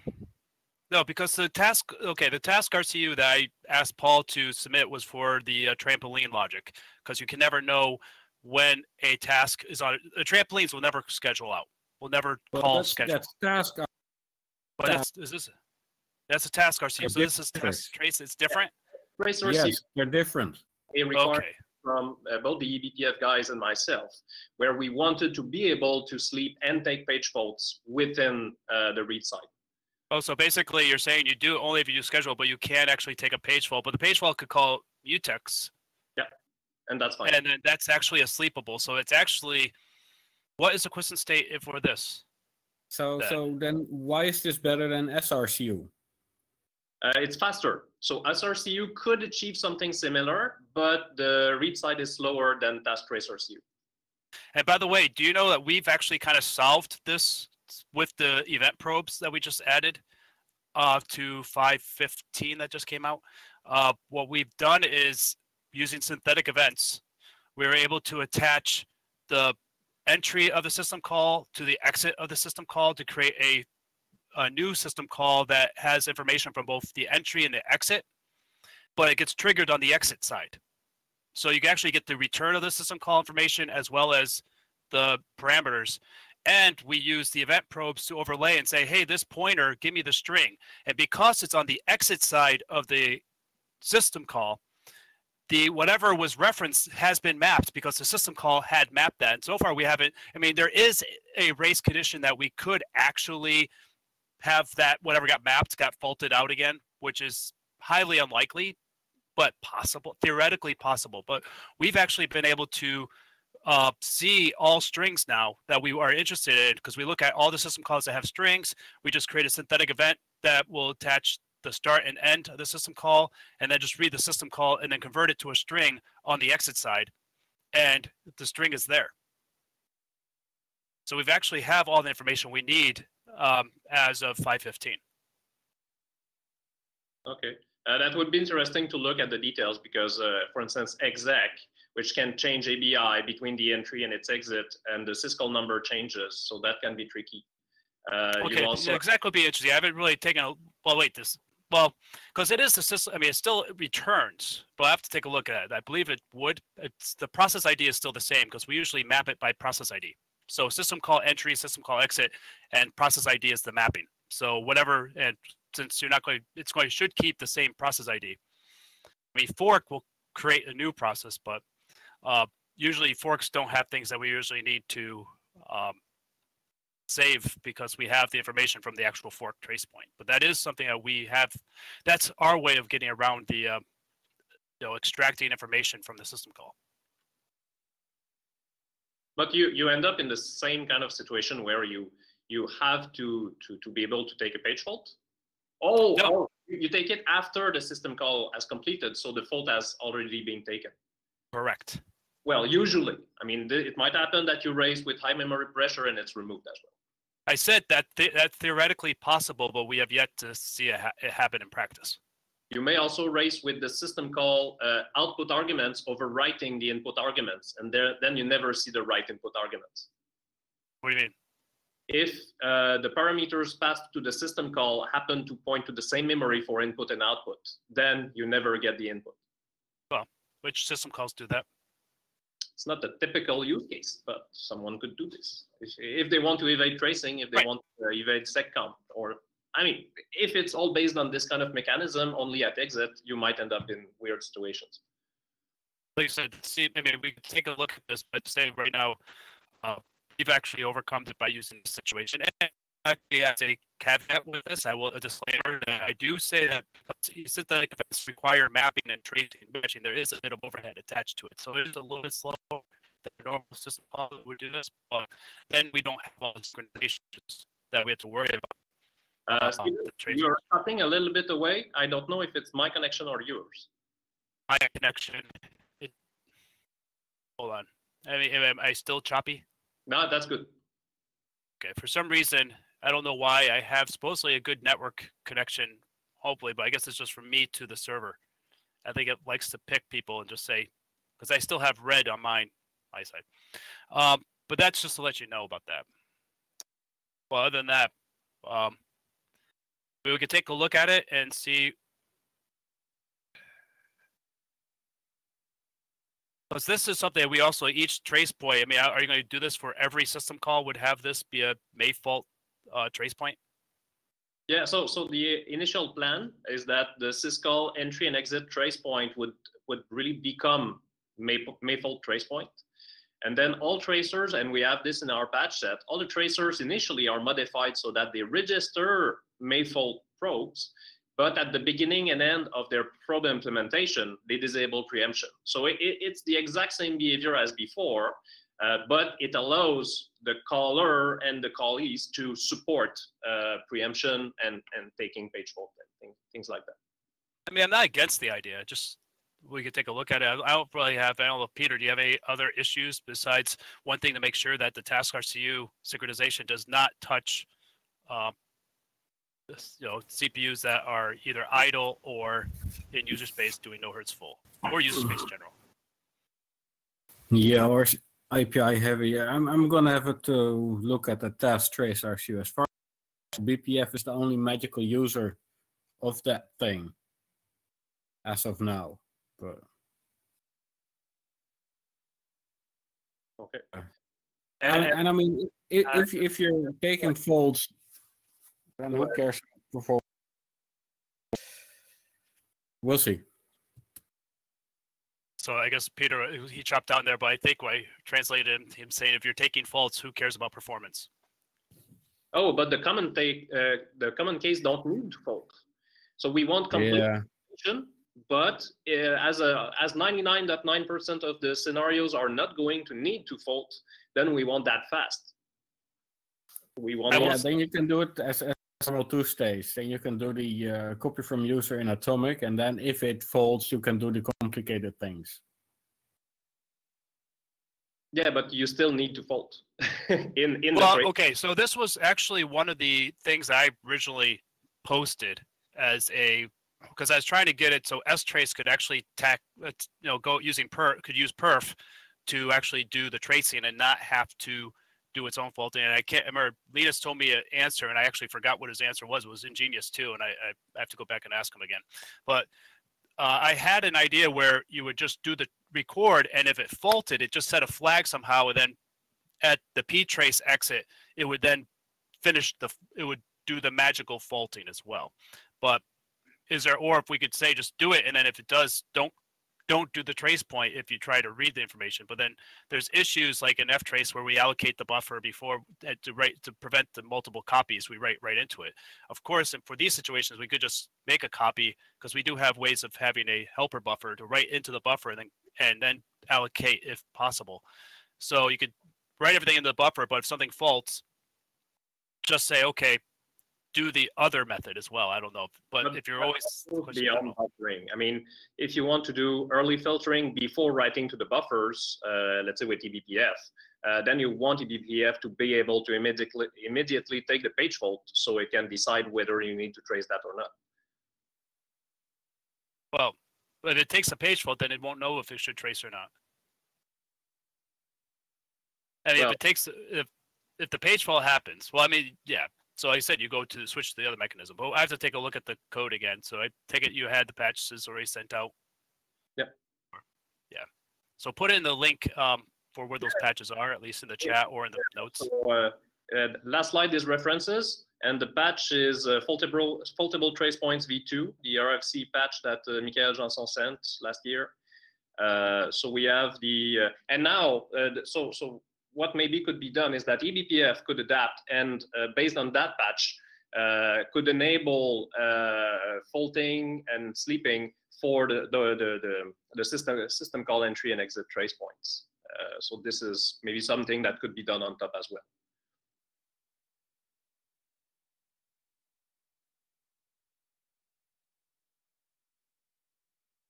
So that's what I have. Other questions, or Peter? Yeah, no, I'm okay with the idea. I just need to look at the implementation.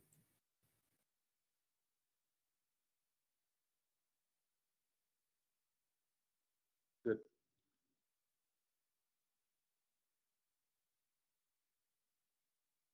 Yeah, as I recall, the task trace RCU is really, so it's a per task approach to RCU.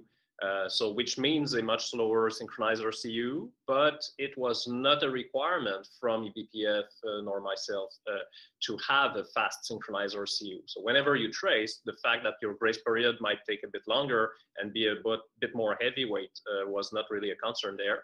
So based on that, we could go with a per task approach and then allow those tasks to take page faults and sleep while within a RCU read side critical section.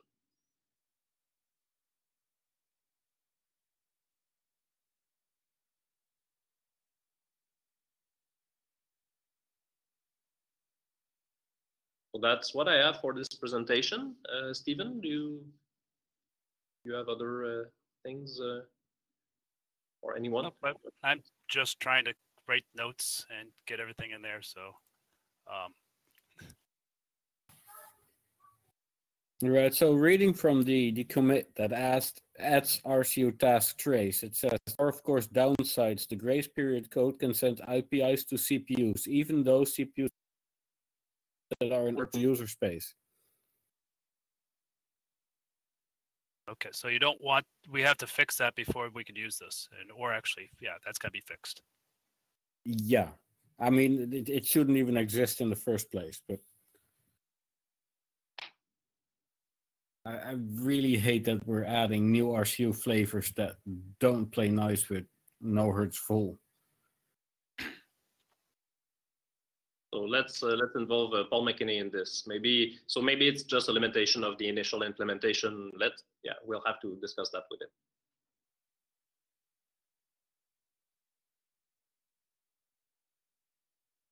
What's it called? Trace task or task trace RCU? RCU tasks trace.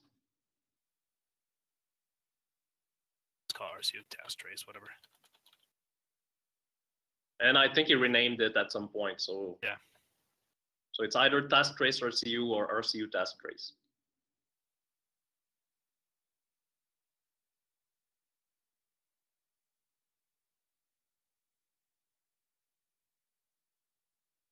Well, we got 5 minutes, so if you want, we could. I'm sure you could give your other talk if you want, or we could take a 5-minute break. Want another 5-minute break? Yeah, we can go for the 5-minute break. I'm fine with it. Okay, so hey everyone, if you want to refresh your coffee, and we'll take a feedback in 5 minutes. Thanks, Matthew. Thank you. Feel free to update the notes too. Said I wouldn't be drinking as much coffee today, but I guess I shouldn't be drinking as much coffee, but too bad. Had to pull up again with my plumber's cup. So Matthew, it looks like you're on again.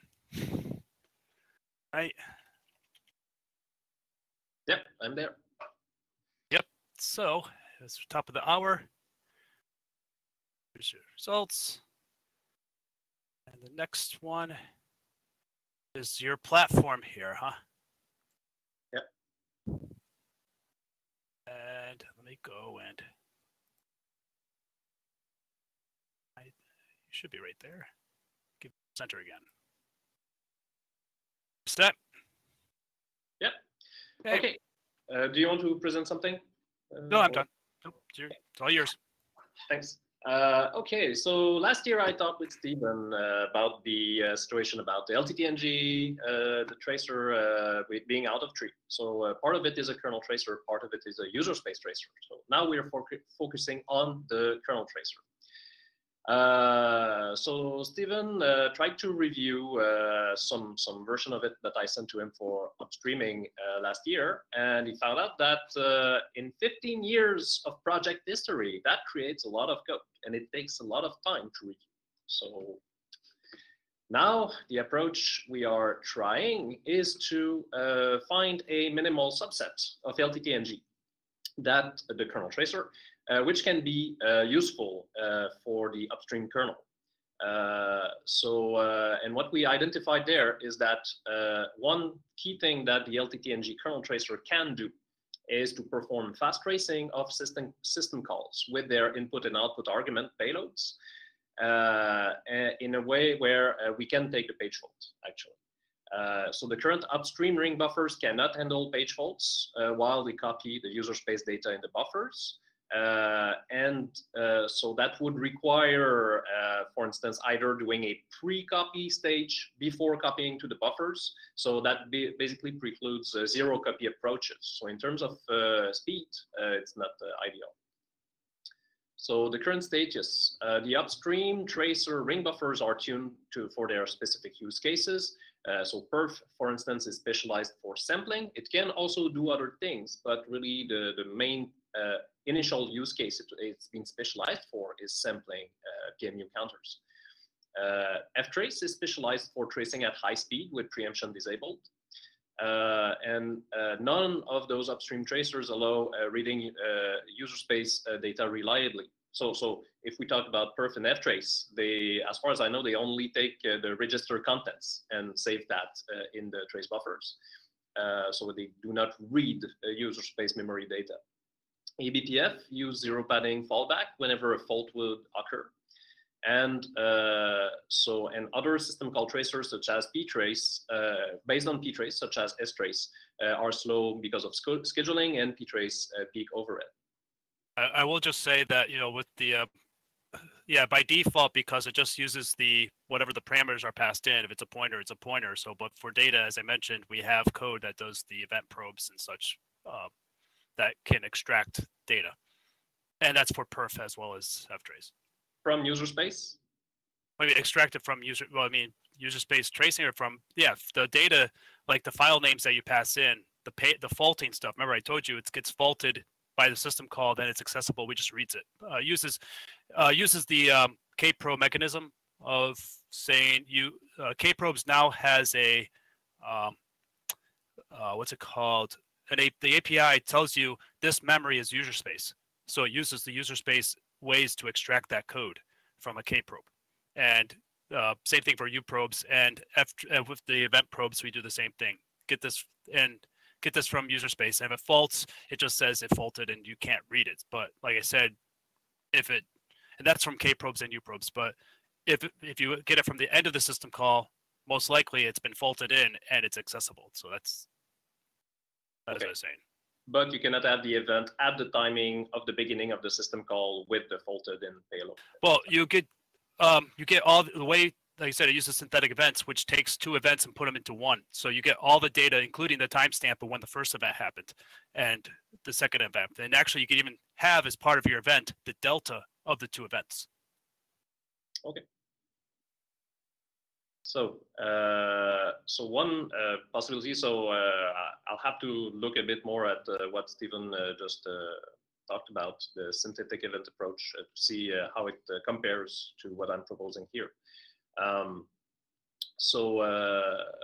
proposed solution I'm bringing here is a new tracer based on the components of the LTTNG kernel tracer relevant to this use case, namely the LTTNG ring buffer, which is designed to allow, which has been designed to be used from both kernel and user space context and allow preemption and page faults.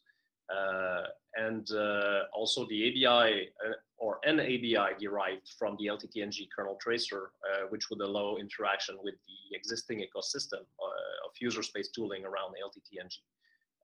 So basically exposing concepts compatible with the LTTNG tracer user space tooling and the common trace format to be consumed by trace viewers. So that's basically one possibility, but I'd have to look at the plus minus compared to the well, I mean, Stephen, you said that there was overhead associated with the synthetic event approach, right? Yes, but I haven't really measured all the overhead. There is a little bit more overhead because of it, but there's also lots of room for improvement in that overhead as well. Because one of the goals there is to really have a blazingly fast syscall tracer, so low overhead as well. So that might be one argument for taking the page faults whenever necessary in the tracer, in the tracer probe.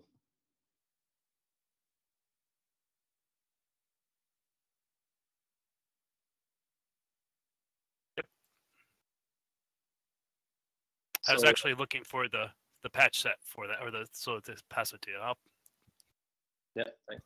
So some open questions. How do we implement the code which copies system call arguments into the buffers? So currently the LTTNG kernel tracer approach is really, and it's kind of historic in a way, because we started implementing the trace point callbacks, and then on top of this trace point callback macros, we implemented the system call specific syscall input output argument fetching macros.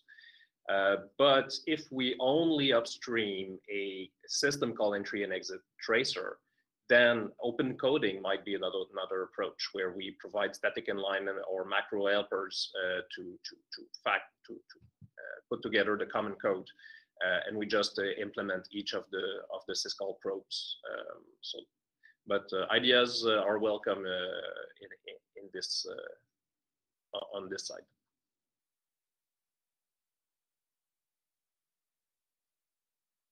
And of course, the other part is, I mean, considering the history of putting effort to put something in shape for upstreaming and seeing that, oh, there's no time for review and that stalls there. And so is this project scope reasonable, and is it reviewable within a reasonable effort?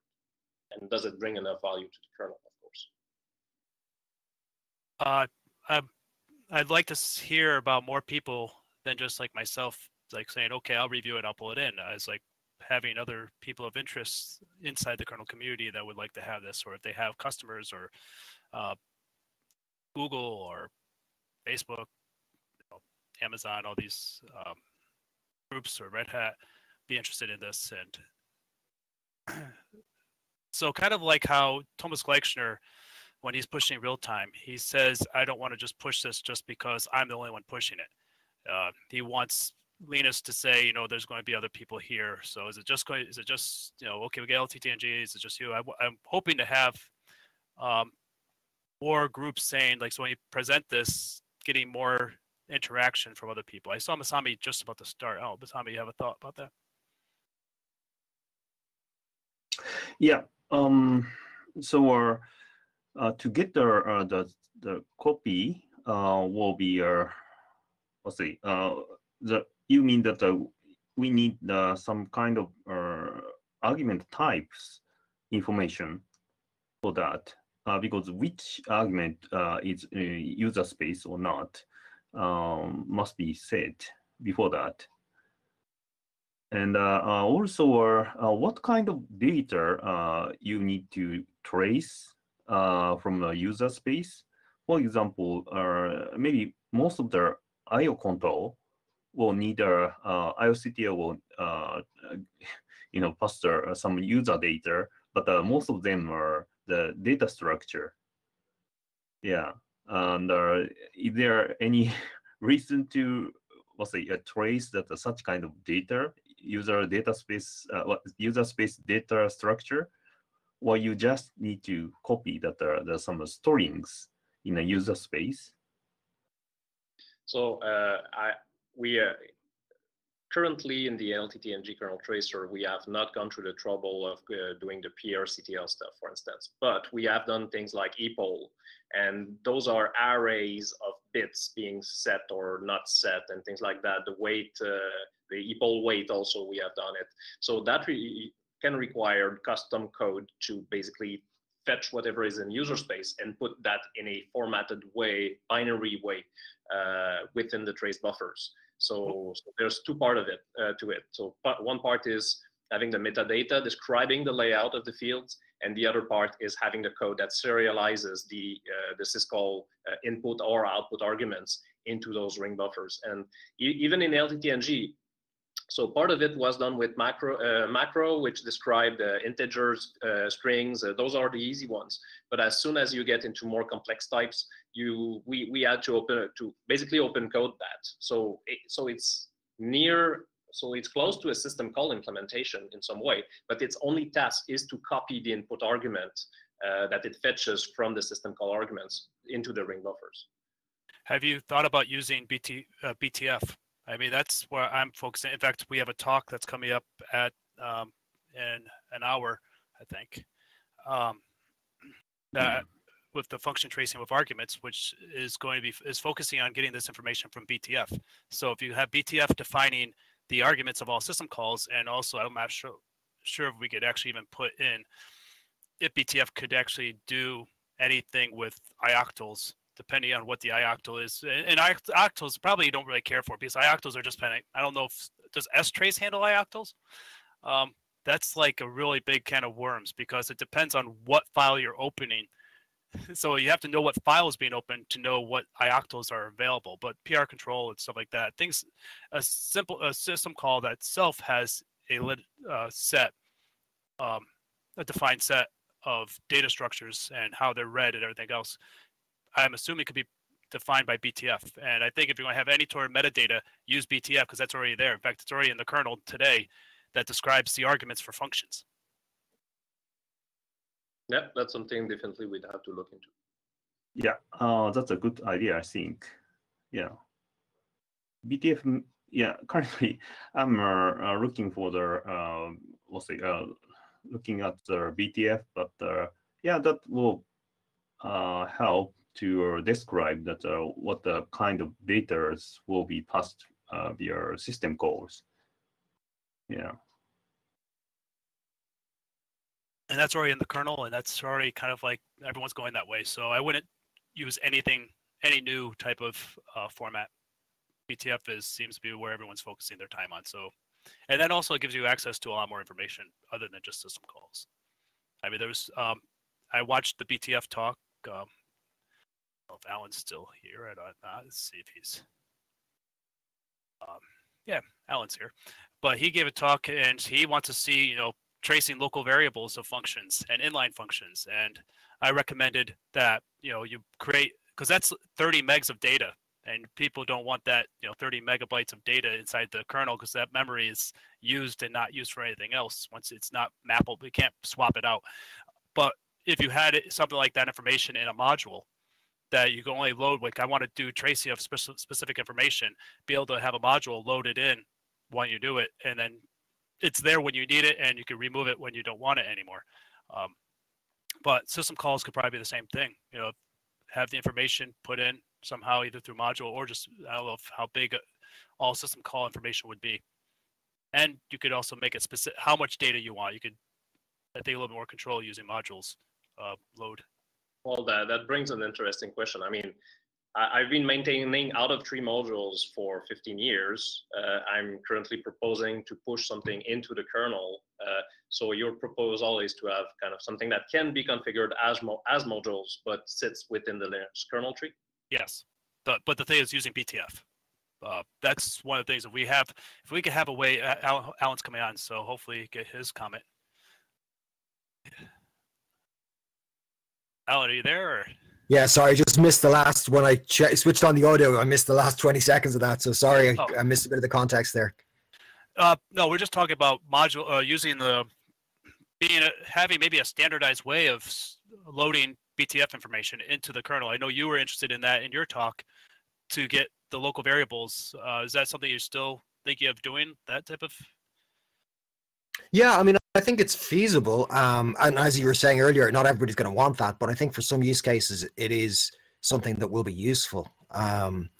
I'm also thinking about ways that we can kind of dynamically infer type information at various instruction offsets within functions. I mean, one of the things that is really painful at the moment is when you get a kernel crash, trying to reconstruct arguments from whatever point that you crashed at. But because we have BTF now, and because we know the arguments and return values of functions, there's probably a certain amount of inference we could do to figure out what's in the various registers when the system crashes. Because doing that stuff by hand is a nightmare, and it's what everyone's been doing for years, and it's just such a difficult process. So I think there's a huge amount of scope for using BTF to solve some of these problems, because we're carrying it around with us everywhere. So I think it's the way to go, definitely. Okay. So Matthew, I'm saying you could make it compiled in part of the kernel. I'm not saying to keep this doing this as a external away from out of tree again. This is something, just when I say module, because data that's inside the kernel can't be swapped out. It's memory used, and if no one's using it, you're just wasting someone's memory. And I'm very concerned about that. I know I see some other subsystems saying, it's just, memory is cheap, I'll just use this memory. But I'm like, it's not cheap everywhere. So I like to have options of being, just don't load it on demand if needed, and not elsewhere. So as for this, I mean, I said, for this to be pushed forward, I'd like to see who else wants it. It's not just you and I that's discussing this. Like, okay, you need me to review it, me to pull it in.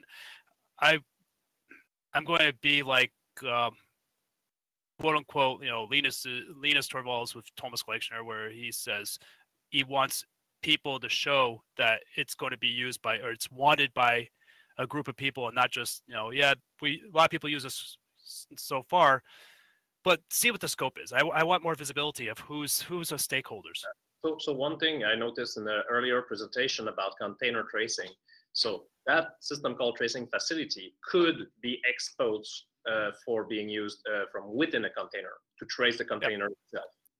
At the so a few things is, if you can make, like I said, make it simple. Like when we, the real-time patch is the biggest out of tree patch set that's been held out. I mean, I know you've been out of the tree for a long time, but real-time patch was 2004, and 1 year. Whenever 1 year later, LTTNG. Yeah, but it affected probably a lot more, and it everything that came into the kernel, including ftrace, was completely rewritten when it went in, and it was done in small little chunks.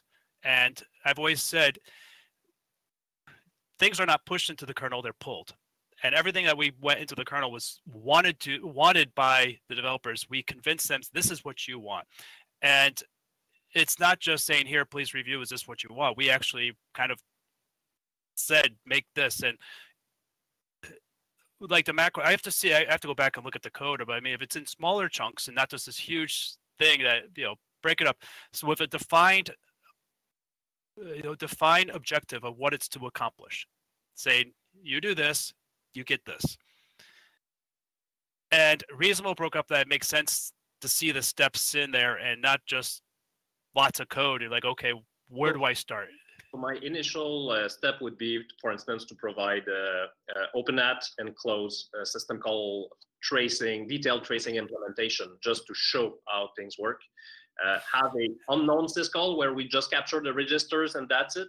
And if we're okay with that, then we could build and basically trace more system calls in more detail. So I'd start really small just to show the value, and then we can decide what we agree on. That's actually something that, I agree with that approach. Just want to see where we're at here. So we're at the 5-minute mark. So just to, whoops, wrong.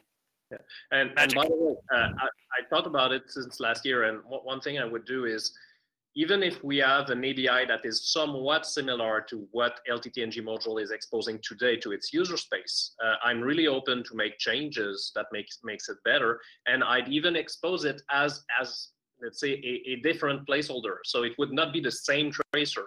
From our tooling, it would be a different domain. So we could still both load the old LTTNG modules in parallel with this fast kernel system call tracer. So because it would not be a complete replacement, so that opens up a lot more room for improvement, gathering feedback, implementing that feedback. We would not be constrained on, oh, we need backward compatibility. We don't. I mean, that would be new things, and then we can implement and act upon the feedback. So I'm going to start a poll. And oh, by the way, disclaimer, although the results of what everyone else sees is anonymous, they're not anonymous to me. I see who voted for what. So that's a disclaimer there. So I'm being transparent in this. So I want to see the interest in this from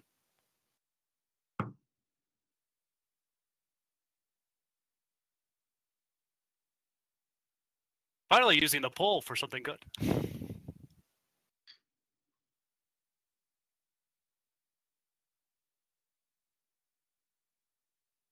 Actually, if I may just to add, can you hear me, guys? Yes, Judy. Yeah, you were asking about other users. I'm pretty sure Arnaldo would appreciate this. He's trying to make the perf trace look like strace, do all the things to have all the arguments. So having the wheels to actually make it properly, because now he is using like eBPF programs to get the values of the things. So that would be definitely one of the users. So of how many, we have 60 people. Not everyone's voting, I don't think, right? So we're at 30. I'm wondering how many people have left their keyboard or something. I should put that down. Not at the keyboard. I'll give it a few more seconds. We have 3-minute warning. Well, wait, no. Yeah, 3-minute warning. Give it one more minute. See what people say. And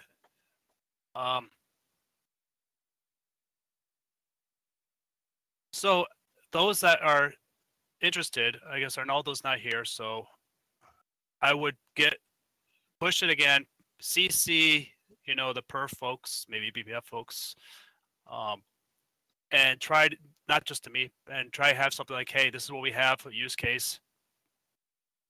And yeah, having Arnaldo GD input is very, I'm going to stop the poll now and publish it, where, there we go. Of those that voted, 58% said, you know, yes, 8% said no, with 34% saying they don't care. But that's good. That's a good reply back. I had to check. Yeah, Matthew, I was hoping you'd say like no or something. Of course, I said yes, right? Why would I? I know. I would have made fun of you if you did.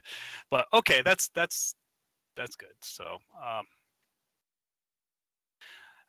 anything else anyone wants to bring up? No, that's pretty much the core of it. So we got 2 minutes, not enough to really make a break.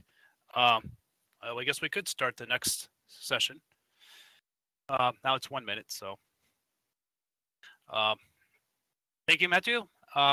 Thanks.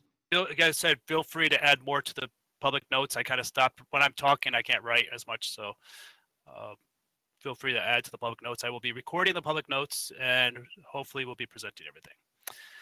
So the next one up is Event FS. So I'm hoping there's file system folks here. I asked them yesterday, please come here and heckle us. Make sure everything's going well. And AJ, let me see, find you and make you presenter. You should be presenter now. Yeah, I just check. Oh, I have the access. Thanks. Yep. All yours. Oh, okay. So, hi everyone. Thanks for joining the talk. Myself, Ajay, works with VMware PhotonOS team along with Steve. From last few months, working to reduce the memory footprint of Linux Tracer and come up with on-demand Event FS.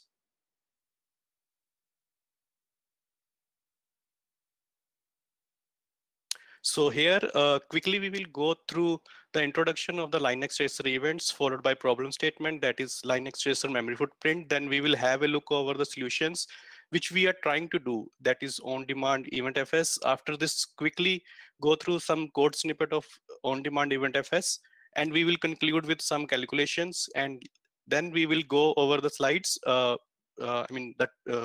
task which I am going to work. And then we will move to the sessions and feedback part.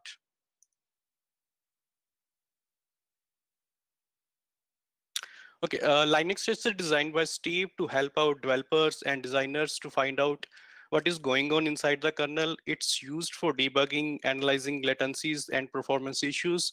Within Tracer, we have events called as event tracing infrastructure, and it contains a lot of subsystem in form of directories, as we can see over these slides.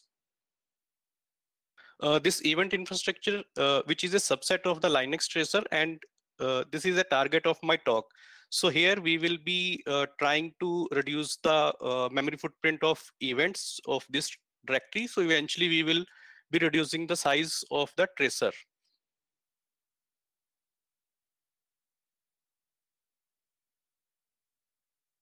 So here on this slide, we can see a penguin, which is representing the Linux. When we boot the system, if the tracer configs are enabled, we have the default instance of the tracer. This magnifying glass is representing the Linux tracer, which is helping developers to look inside the running kernel. And for some complex issues, we may require another instance of the tracers. Thanks to Steve, we can have, and so on. We can have multiple instances of the tracers. And this, this multiple instances of the tracer is trying to trace the same same Linux running kernel. So here we can, if we want to create a instance of the tracer, we need to use mkdir till the path of the tracing and then instances, and then we can give any name. I have given like lpc_1, lpc_2, and so on. And these mkdir command will create an instance of the Linux tracer. So we can see here with the ls command.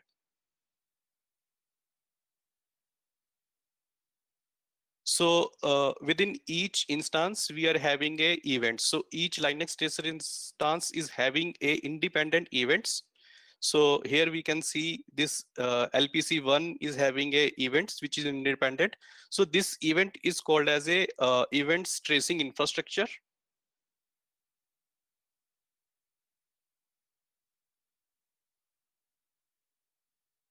So let's move to the problem statement. As we have seen, event tracing infrastructure has a lot of files and directories depending upon the kernel config. In my system, I have more than 11K of files and directories. So to create a event tracing infrastructure on my system, it consumes approximate to 9 MB. We have some more calculation in the conclusion slides. Let's see the component of the Linux tracer, which consumes the memory. So here we have a event tracing infrastructure, which is consuming 9 MB of memory. I mean, on my system, which is having 11,742 files. Linux tracer also has other components like ring buffer, not included here, as this is not that. I mean, in my talk, I'm not considering the ring buffer. So ring buffer actually used to store the logs, and the size depends upon the number of the CPU within the system. If we have less number of CPUs, then ring buffer will be smaller. And some part of the memory consumed by the internal structures of the Linux tracer, that also not included here. So this single instance of the Linux tracer, and this is of 9 MB. I mean, within this single instance, we are having event infrastructure, which is consuming 9 MB of the memory. And for some complex debugging or some other things, we need to have a multiple instances of the tracers. So each instance is consuming, each Linux tracer instance is having a event tracing infrastructure, which is consuming 9 MB of memory. And as we are having multiple instances, we are ending up by consuming a lot of memory. So my goal here is to reduce the memory footprint of the event tracing infrastructure. So ultimately, we will be reducing the memory footprint of the Linux tracer. And target which we have set, like we will be reducing 75% the memory footprint of the events. So, okay, let's move to the approach we tried. So that is the on-demand EventFS. Okay, so on-demand events, on-demand EventFS means create the files and directory on demand and delete them immediately when no more requires. To create a file or structure requires the object of inode and dentry. So instead of this, let's save only the metadata of the file and directory, which consumes less memory to inode and dentry, and later on use this metadata to create the file or directory on demand. Let's see how this on-demand EventFS will work.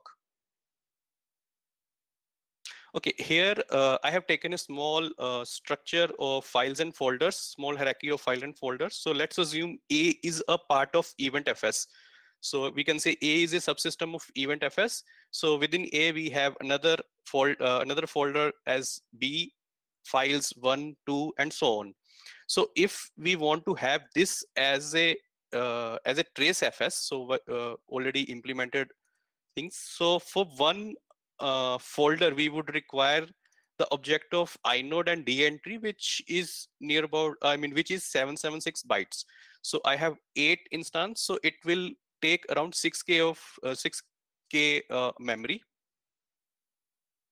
So on other hand, here instead of having the objects of inode or dentry, we are having only a metadata. We are having a structure which will have metadata. So here we were having 776, but to store only the metadata, we would require only 128 of byte, and in total for 8 elements, we would require only 1K for the on-demand EventFS. So by doing these calculations, so on-demand EventFS consumes less 80% less memory as compared to the TraceFS.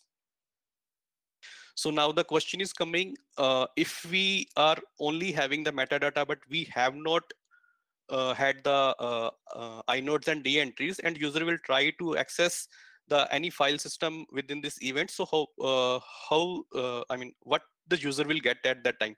So let's assume user is trying to navigate to the C. So CD, A, B, and then C. So what will happen at that time? The call flow will come to the event.fs.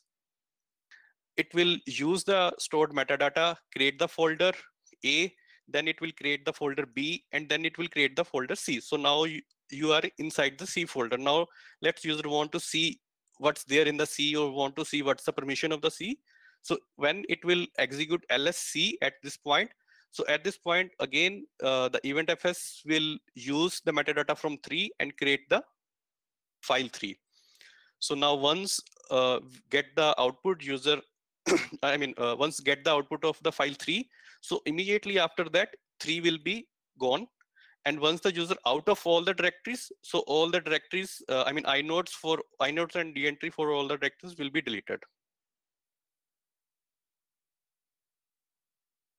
Let's quickly have some look of some snippets. So here we have used event.fs file and event.fs inode to store the metadata. And these are the few APIs or functions. So here we have event.fs add directory.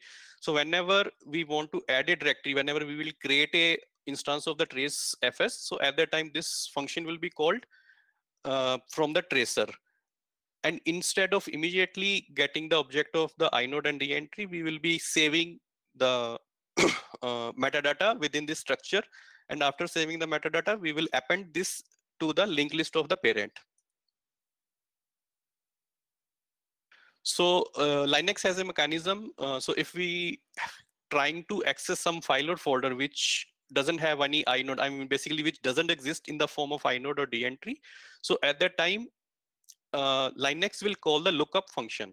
So here we have already registered the event.fs rootfs root lookup function. So this will be called, and within this function, so whatever the linked list we had, we will go through the linked list and retrieve the metadata of the file or folder and call the event.fs create file. I'm just assuming real quick, if you go back to one thing, that we're leaving out the error detection here, because obviously the create.fs could fail, so we're not showing error detection, in case anyone's wondering. Okay. I mean, just so that it will fit in the slide, I have removed the extra return path. I have a question. What happens if we user run a ls command on the say the event directory? Which command? Sorry, come again, please. So ls. Yeah. Okay. Okay. So here, if you user will execute the ls, so at that time. Execution, I mean, first of all, it will go to the Linux FS. So Linux FS will see that file or directory is not present. So it will call the lookup function. So in this case, event.fs lookup function will be called. So at that time, I don't have the information which metadata I need to use, but I have the my parent and the child. Parent is the directory where I'm looking for, and child may be the directory or folder inside that parent.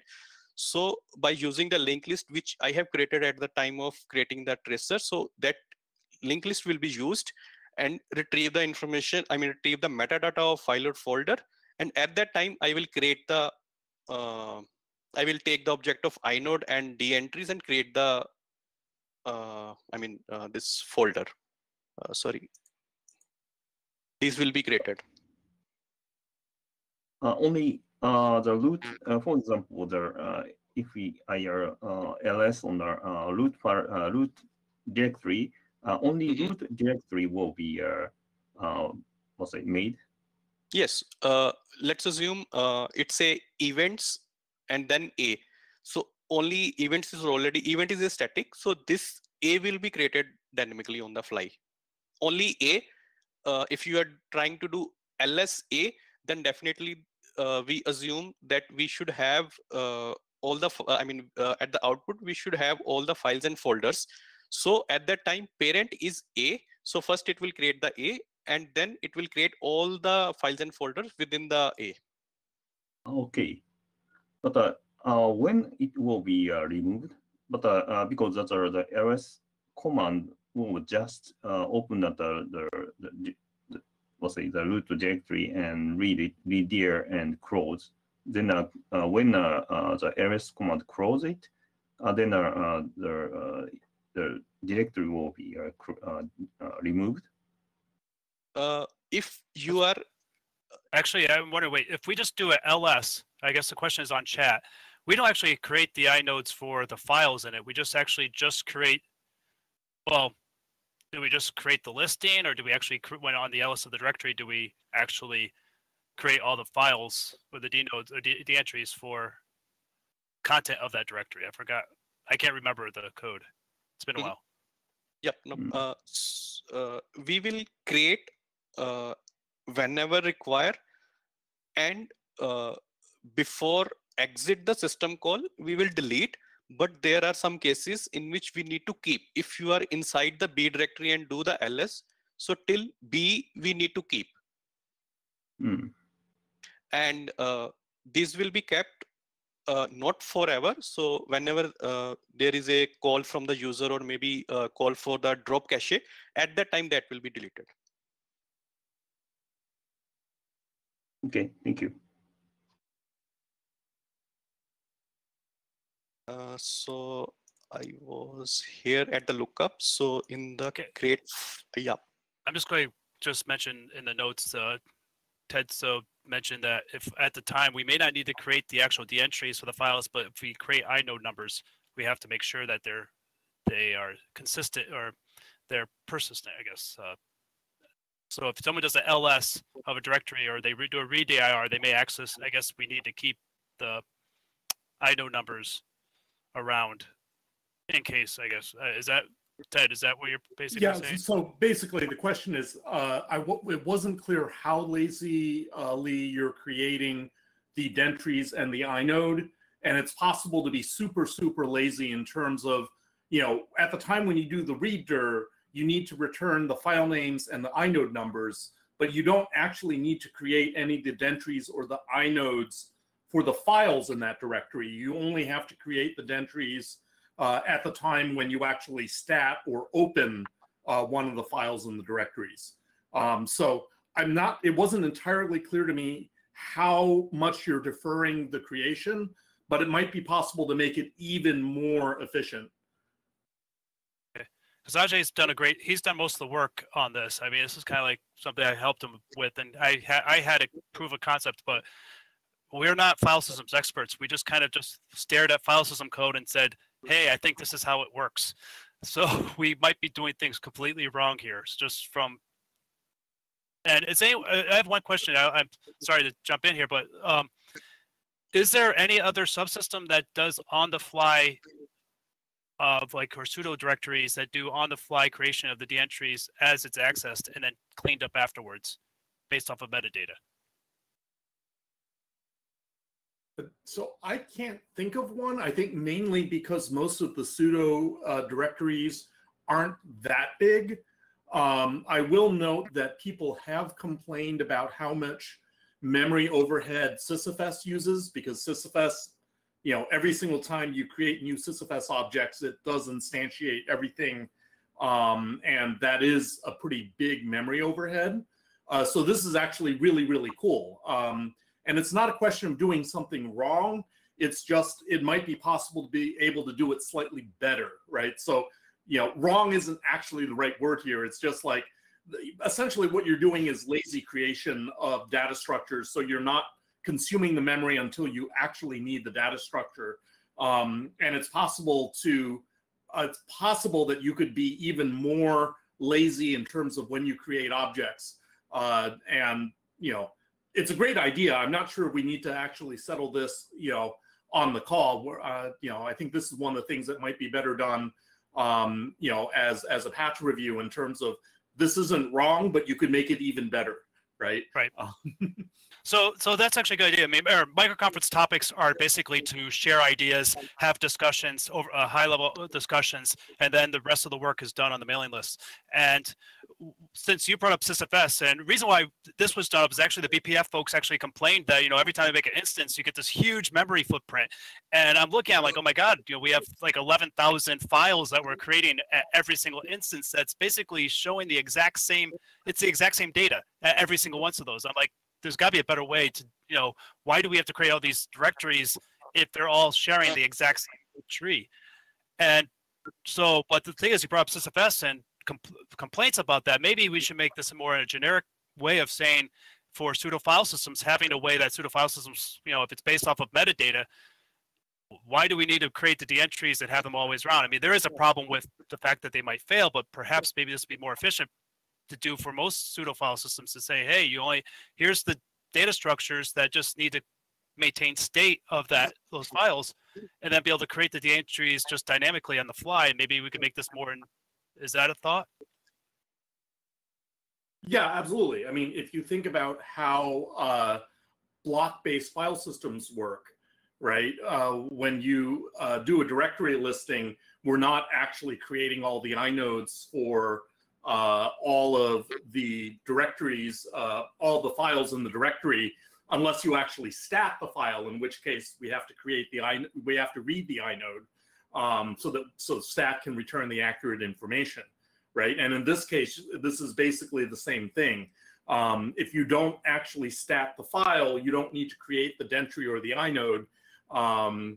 But if someone does, you know, do an ls-l, then obviously you're going to have to create all the objects when they stat the file, right? So this is definitely a cool thing, right? All on-disk file systems do not create all of the inodes at mount time for obvious memory reasons, and this is a really great thing to do, and it's probably applicable not just to EventFS, but also Proc and SysFS. It's just, you know, the question is, it hadn't been worth it for people to do it until now.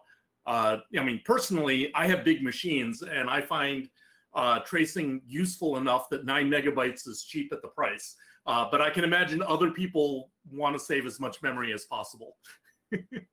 Yeah, especially since a lot of this ftrace is very popular among embedded boards because of the TraceFS file says we don't need any user space tools. So by making the actual footprint of TraceFS much smaller, that's an advantage for the embedded folks. But sorry, I didn't mean to hijack. Come on. No problem. Probably, I think we should start a offline mail chain so that we can have more in detail. Okay, let me just quickly cover this part. So here we retrieve the information of dnode and inode, and using these functions, we will link the inode and dnode. Okay, let's move to the conclusion. So here I will try to move to the conclusion part. So conclusion, we will compare the already existing TraceFS with the on-demand EventFS. So these are the theoretical values. If we will calculate inode and dentry, so it comes to 776 for single directory or file. So instead of these, we are having EventFS inode and EventFS file and name. So it comes to 128 byte. So in total, in my system, like I was having 11K of files and directories. So theoretical files and directories in the events, it comes to 9 MB. And on the other side, it should, it will come to approximately 1.5 MB. So in graphical representation, so currently, if we'll see this blue line, and blue line is representing the TraceFS. On other hand, the green line is representing the on-demand EventFS. So we will definitely see. And in practical, when I have done the POC and try to get the figures, so this one is matching exactly with the 9 MB. And in my practical, I got with the on-demand, it's to 6 MB. Maybe I have done mistakes or something. I am looking further to match these figures. So now further, I mean, I'm not stopping here. So now further, I'm trying to improve here. If we'll see, this is slightly going up. Means for one instance is taking 1.5 MB, 3 MB, and 4.5 MB, but I want it should be very linear. So for that, what I need to do, I need to keep one metadata, I mean shared metadata, so that will be shared among the all instances. So my ongoing tasks, analyzing why my practical value are not matching, that's on me, I'm working. And on another part, I'm trying to enhance the on-demand event-fs so that we will have a single copy of the metadata for multiple instances of the tracer. So suggestions, I'm looking whether I am on the right track or wrong things, or any better approach we have to do this thing. And I mean, this is the part of the event-fs, and other part I am looking like, is there any other improvement way to improve the complete memory footprint of the Linux tracer?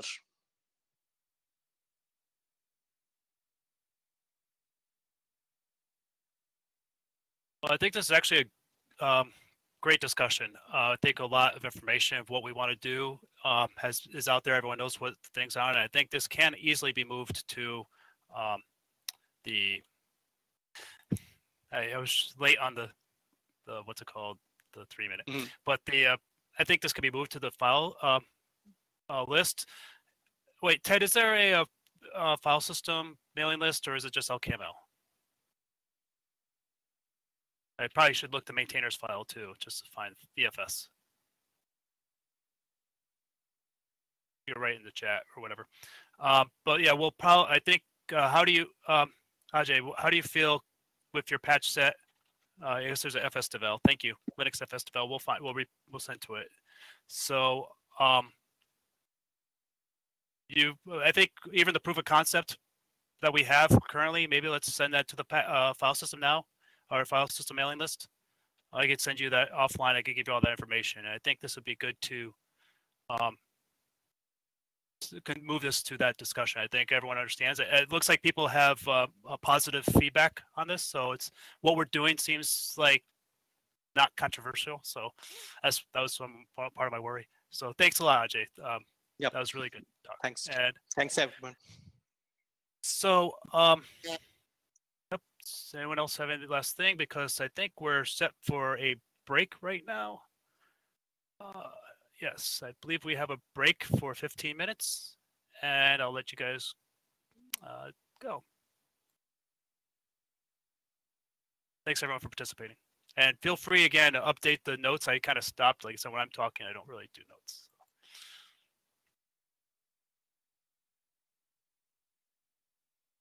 Looks like there's good discussion going on in the chat.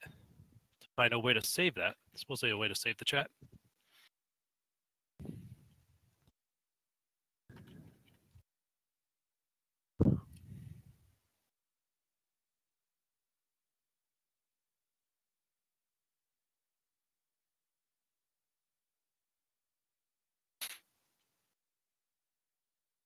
Okay, so we're at the top of the hour. Got about half the people back. That's good. And I believe I'm next. No faults. No one's being a wise guy. Okay, so down to the final hour.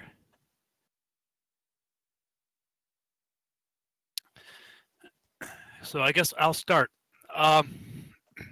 So this session, actually, could someone please, let's see, hold on a second, let me try this.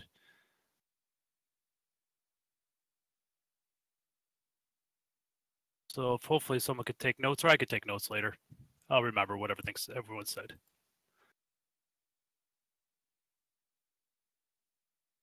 Interesting, I'm not kidding. Okay, so hopefully people are back. So I'm going to discuss function tracing with arguments. So today, if you do function tracing, you get, like if I run trace command and start the function tracer and show, we see the function and its parent. Very useful information, but sometimes we'd like to have more information than just that a function was hit. As I said, you see the function as parent. I realize that I can barely see those arrows, but well, what about the arguments? As it would be nice to have to see the arguments.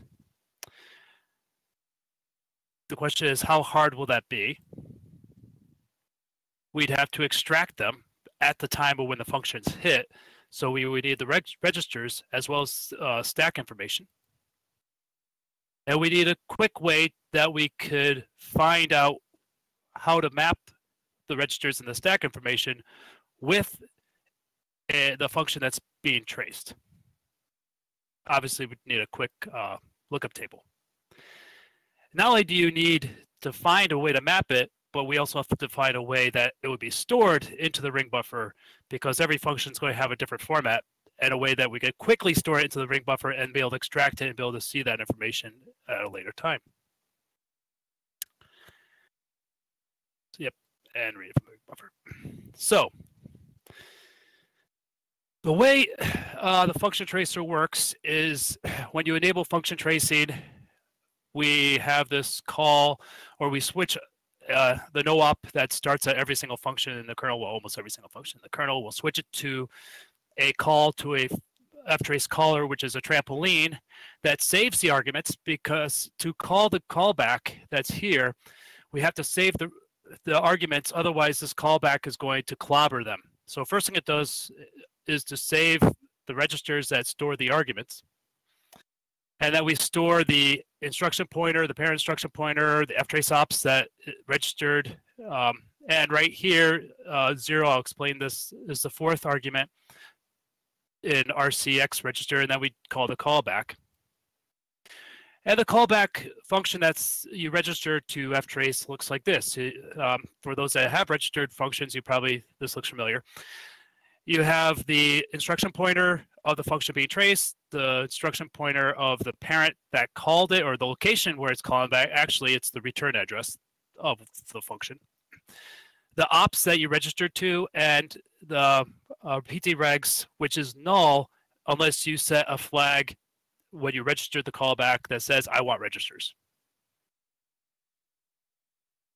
So if you set that flag, you, instead of calling the ftrace caller, this is an x86, other architectures are similar, we call the ftrace regs caller, which again just saves the registers, but this time it actually saves all regs. Last time it saves the arguments. This will save all registers, fill in the same information that we want, and then it will store the stack pointer in here and then call the callback. And that registers is basically a ptregs, just like it would happen in an interrupt. So your regs callback could be like this, and if you use the same callback for not only register, or if you didn't set the want to save register flag, but say if it was used somehow when you didn't set that flag, when it gets called, it would be regs equals null. So you could actually differentiate how, or you could either return or do something different. So you could have the same callback registered to a ftrace ops that says, I want the registers, and an ftrace ops that doesn't want registers, and you could differentiate that by the regs being null. So what I realized was that since we have to save regs anyway, or save the arguments anyway, because we don't want the callback to clobber them, why can't we pass that information to the callback? So right there, we can save the regs. Instead, why can't we pass this information to the callback? Well, the regs callback hook, remember, we have regs here, and that makes this will fail to be null if we did that for both of them. So we don't want to do that. So instead of doing ptregs, we're going to change it to something called ftrace regs. And since this is kernel API or ABI, we don't have to worry about changing. We could change it from kernel release to kernel release. Just got to make sure that all the callers are fixed when you do this. And this is what I did. I've updated. This is work that's already been done. Instead of doing ptregs, I create ftrace regs. And there's information here that when you call regs, you can actually, there's a helper function that says ftrace get regs that checks this information that will return null if the callback was an ftrace caller, and it will actually return the full registers. This is because Peter Zylstra and Thomas Gleichster were very adamant that says don't return a PT regs that's partially filled, because that could cause problems. So I created a different structure called ftrace regs and gave a helper function that just switches over. And if you look at the thing, it's basically identical. It's just that it uses, I think, one of the fields within the registers to say that, hey, this is filled or not. So we have the registers now for all the arguments that we need. Now we need a way to map the arguments or map these registers to the arguments. And one that we've been discussing about is BTF has this information, how to map all the registers for every function to their arguments, and if it's stack purpose. But the question is, can we do this quickly? What's the way to use this? I haven't really looked at the BTF code. I just know it exists. So this is all in theory right now. I haven't actually started implementing this, but this is something I highly want to work on. So the one thing is the ftrace ops. I didn't actually mean this. I probably think I shouldn't have said ftrace ops. I should have said the ftrace dynamic read. So basically, there's a table inside the kernel that maps all the locations inside the kernel that can be enabled and disabled for ftrace. So it's a right now the field is only the structure, I think it's 16 bytes, but we could add information there that would point to the BTF information for every single function, and it's already there. But that means we just have to, every single function will now have a pointer to its information, which could add overhead to the kernel. But again, do we care? Or we could have a hash table that we could load by a module, like I mentioned in other talks or topics, that if we have this information in a module, we could just load it and then have it mapped directly to the BTF table. But we still need the BTF processing to say, okay, we got the BTF, and we still need to quickly convert the information into a way to save it.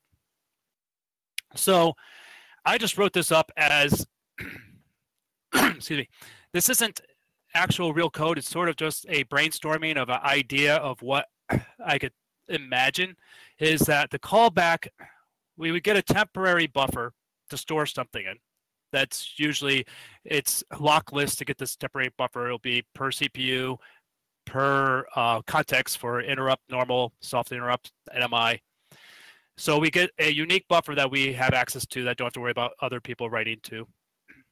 We find this BTF information, and then we pass information, passing the buffer, the BTF, and the ftrace regs, that it will write in some format the information we want into the buffer. We don't need to process it. We don't need to convert things to strings or anything. We just have to record the data that we want into that, and then take this information and write it into the ring buffer. So I think of this temp buffer, what would it have? I mean, I think we could have this temp buffer that we allocate would be, we'd have a name, or we'd probably have a bunch of array. It would be an array of basically the name of the argument that we can record, the type of argument that it is, whether it's array or not, and then have a data. So basically, just store the raw data as much as possible. We have something that traceprintk uses, which is like a binary printf, which stores the format string and then just all the data in behind it. So it doesn't actually process the format string. So on when we read the ring buffer, either in user space or at the time of reading, we do all the processing there. So all I want is basically a way of saying, these are the arguments and the type of field that the argument is, and a data blob. And then on the reading aspect, actually do things a little bit more. And actually, that's my last slide for now. Masami, sure, this is my proposal. Okay, yeah. Actually, that is what I'm currently doing on the Kprobes. Yeah, these 2 hours. I'm trying to understand that the BTF and how to use it in Kprobes. So it seems that it could be okay, but BTF, it seems, doesn't have any register assignment or something like that, so that we need to get the information from the ptregs or flegs from according to the calling convention. Yeah. Yeah, this line right here is my this is my pony function. You know, I want my ponies. So actually, we already we already have the calling convention argument getting function for some architecture, including x86. So you can use that to get the information, but you need to process that. For example, reducing the size of the register because that this one has a the signed int or signed short. You need to record that just 2 bytes or something like that on the buffer, so that for that purpose BTF will be used, can be used. And also BTF has a function prototypes. It seems to have each argument name, so that you can also save the name. Okay. Yeah. So actually, you know, I'm wondering sometimes, here's another idea that I thought, since this has to be done quickly at time of recording, if we just tell at the time of recording what registers need to be saved and not worry about format or anything, just say these registers need to be saved for this function, and the stack, or if it has more than 6, this much of the stack. So we just need to say what needs to be saved, and then on the reading side we could say, okay, this function, here's the function, here's the data, let's convert it now and have a way to print it.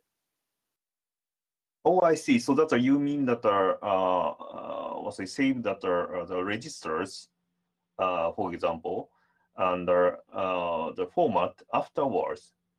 Yes. But then we need a way to we need a special function to format everything. And if we could copy this to user space is going to need it somehow to have that exact same information. Yeah, I think it's also work, at least for the ftrace, because I mean that for the events, I need to save the format data. Compose the format data for each event, a dynamic event. But for the ftrace, I think you can arrange it. Yeah, for ftrace, this would be a special event ID, and I mean I think it would look identical, or be almost identical to the normal function trace, which is a special. Has an event ID, which will will record the the instruction pointer and the parent pointer, and then it will record. I said then we can add just a blob of data to it. That's all the reg and the stack, and then based on the ID, we could then call on reading of it, because how an event is read is based off of the ID. So once you read the ID, it's going to jump to some function that says, I know how to process this event ID. And that specific event ID could be, say, oh, this is a function with arguments. And then it will go through and check the table using the IP to find the function. And then, so this could be done at the end processing. Now, a question is, let's say if you have a module, you do the recording, and then you unload the module, and the functions, and you don't have that information anymore. Maybe this is only created per module, so the IPs change. Do we want to store just enough information and process it later, but then we have to worry about module unloading where you lose that data? Or maybe we have, I know LTTNG has kind of a metadata being recorded, so it could let that be known. But I'm just wondering what people's ideas are on this.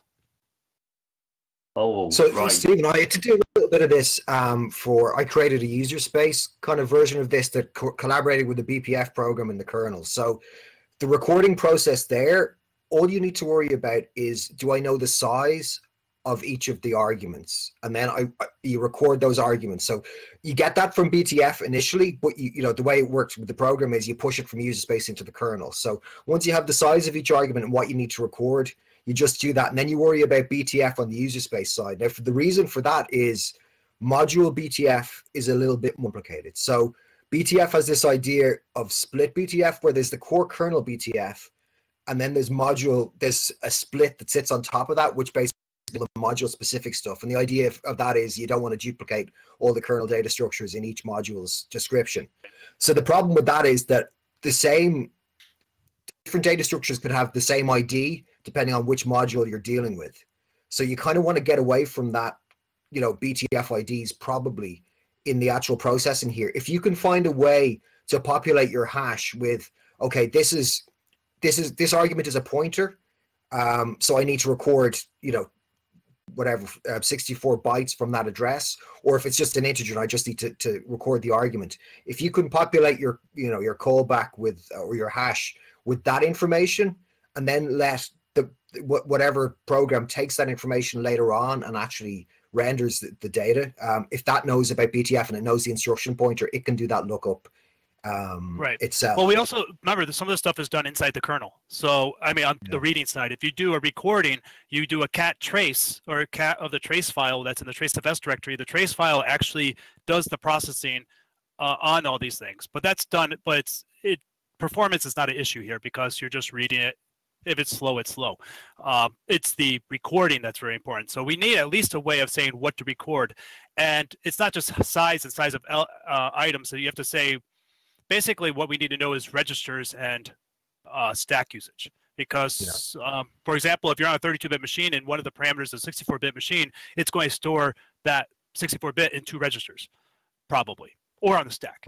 And we usually look down on this, but I don't think there's any place in the kernel that passes a structure via stack, except that's, you know, these structures are usually just one, or, you know, has one item in it, so it's not really a structure. But if someone were to pass a large item or an array onto as a pass by value, a copy, then how it's format is architecture specific, compiler specific. So we need that information on how to, or we just punt and say we don't know how to parse this.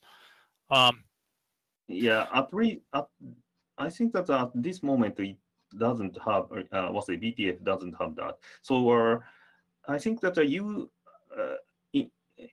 for your method, suggestion, how I say, yeah, what you need is the number of the argument at this moment. So that because that we have some register foreign convention, so that how many argument if the function get, if you know that you can save that registers, you know. Right. Well, like I said, number of arguments is not. You need a number and size. As I said, the size of the argument can cause you to use more registers than just the number of arguments. No, it's you know, after the recording time, you just need the number of the arguments, because that the function argument, the register assignment is fixed. No, but I'm saying, like I said, if you are on 32-bit x86 and you pass in a 64-bit number, that's so you say you have one. You can't just say number of arguments, because they say I have one argument, but you need 2 registers to save. Yeah, right. That's why you can't just be number of arguments. It has to be a number of arguments plus the size. Yes. Sven? Yeah, one thing that I also figured out is if you have different function types, like for example, floating point, which is not often used in the kernel, but for example on S390, if you have a first argument with floating point, then it will be a different register than your normal integer register. So you need the type information also when storing. I mean, right now we don't care about floating in tracing, but it's just one thing that I noticed when reading the ABI, that if you want to do it correct, you also have to think about such things. Well, honestly, okay, so S390 is magical, so I'm not going to really, it's sort of like, yeah, you know, you could do all, from what I understand of S390 is like, you could do all this in x86 and S390. Oh yeah, that's one command.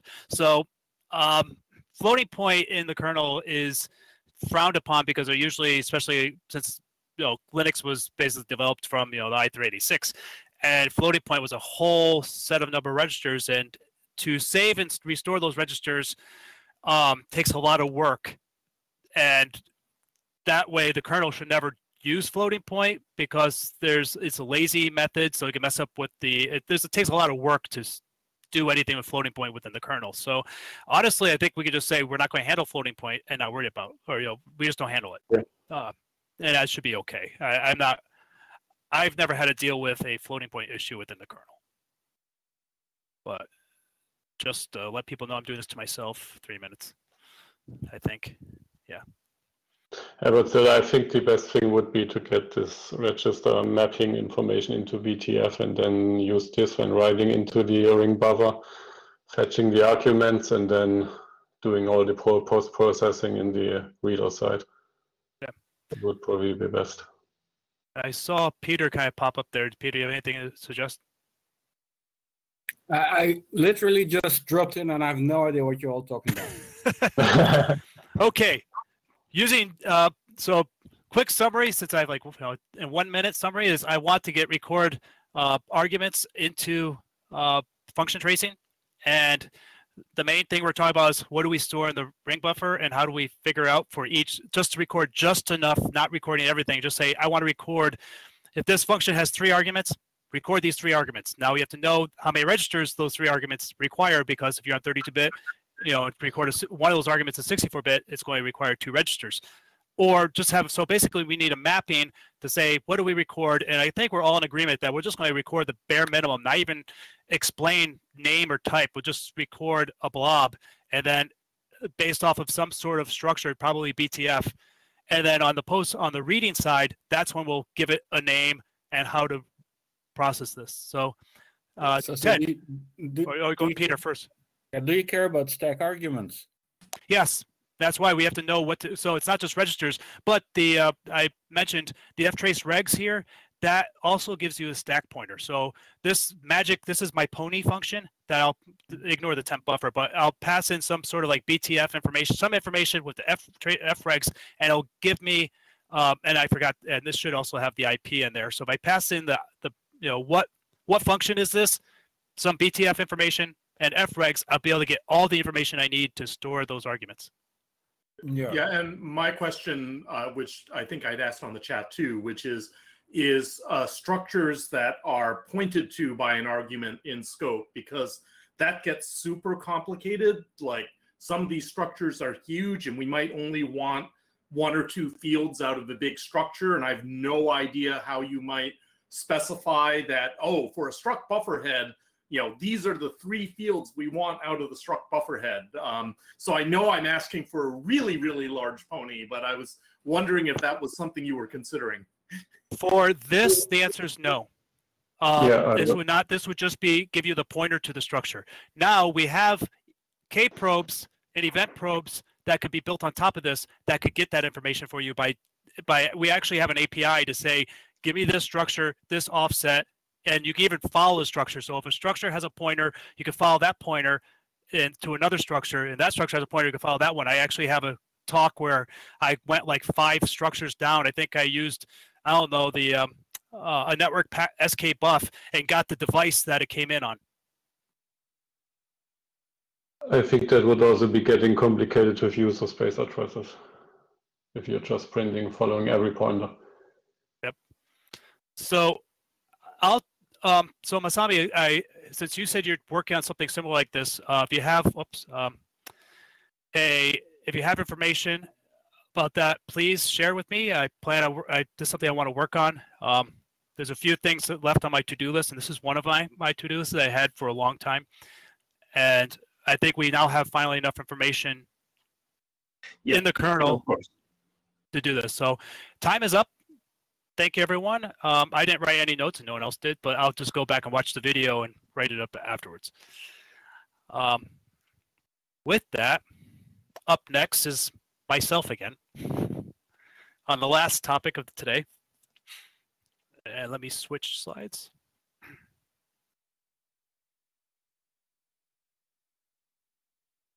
Okay, so this is similar, but this is actually focused not on function tracing, but on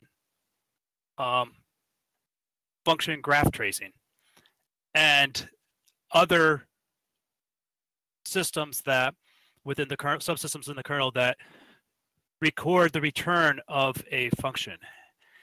Basically, those are krep probes. I put in the order of where they actually, I think, were added to the kernel. So krep probes was first, function graph tracing, and just recently we have BPF direct callers. So for krep probes, and this is the format that for if you want to use the tracefs directory to create a return pointer.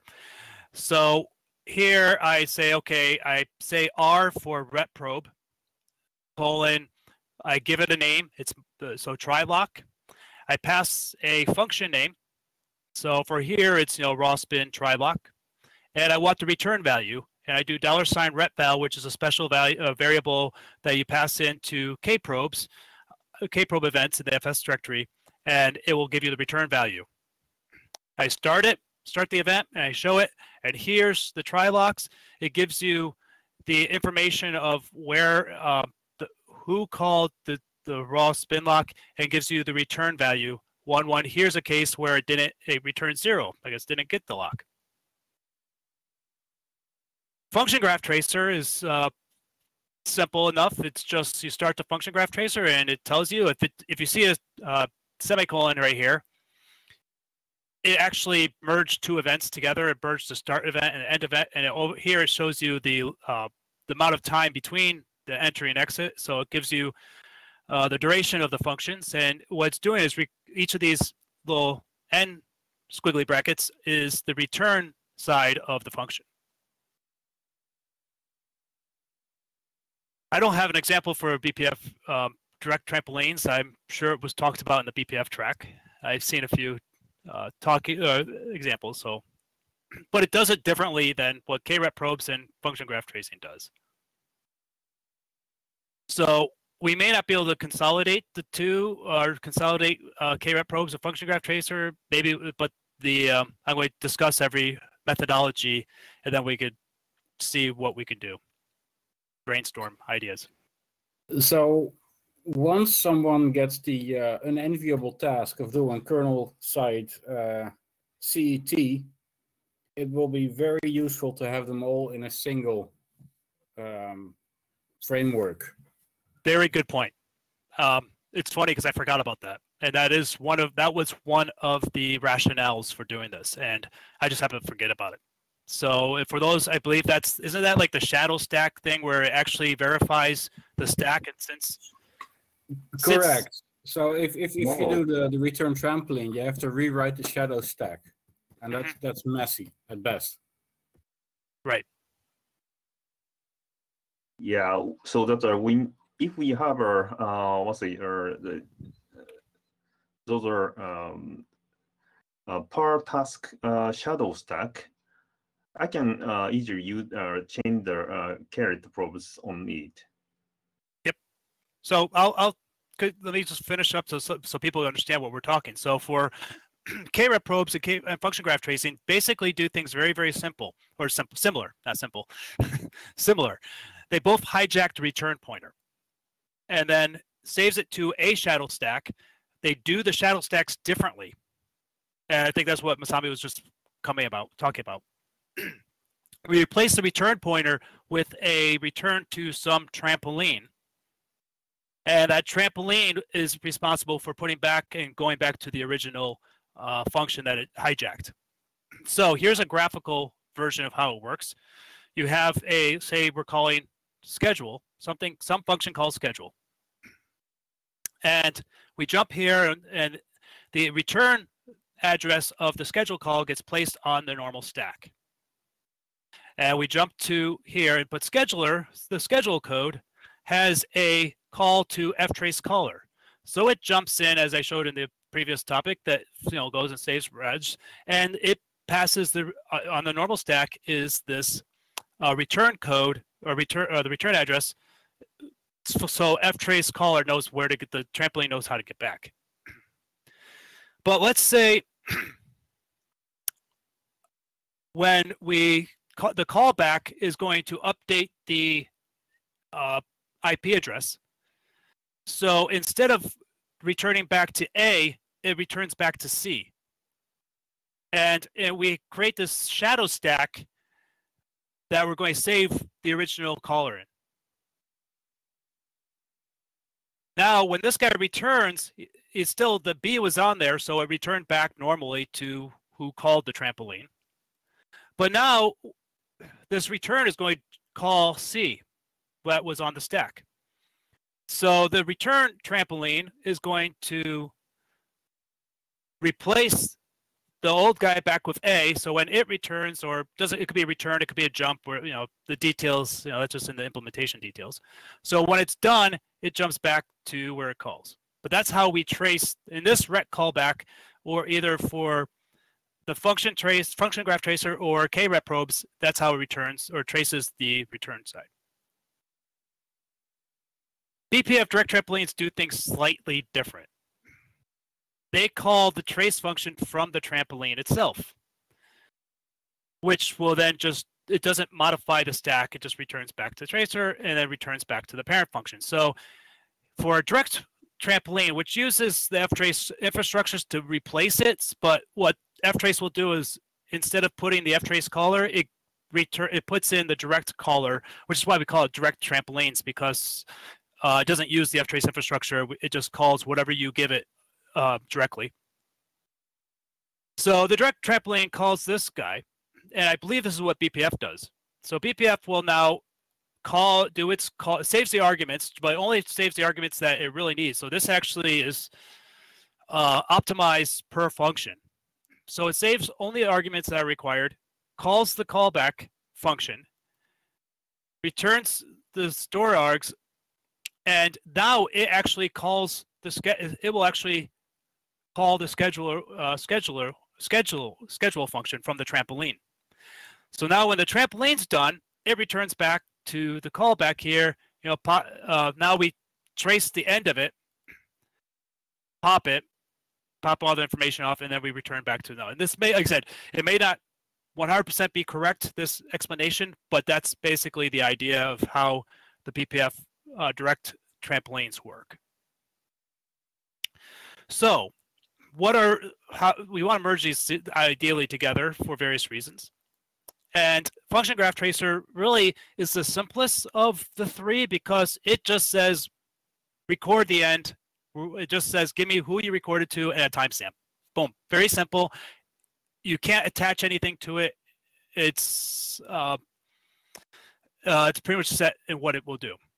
K-probes is different because you can attach a callback to the return. So it requires a full set of regs because you don't know what that callback wants. So it's has a lot more features. It has the requirements of anything. It needs to be able to handle anything.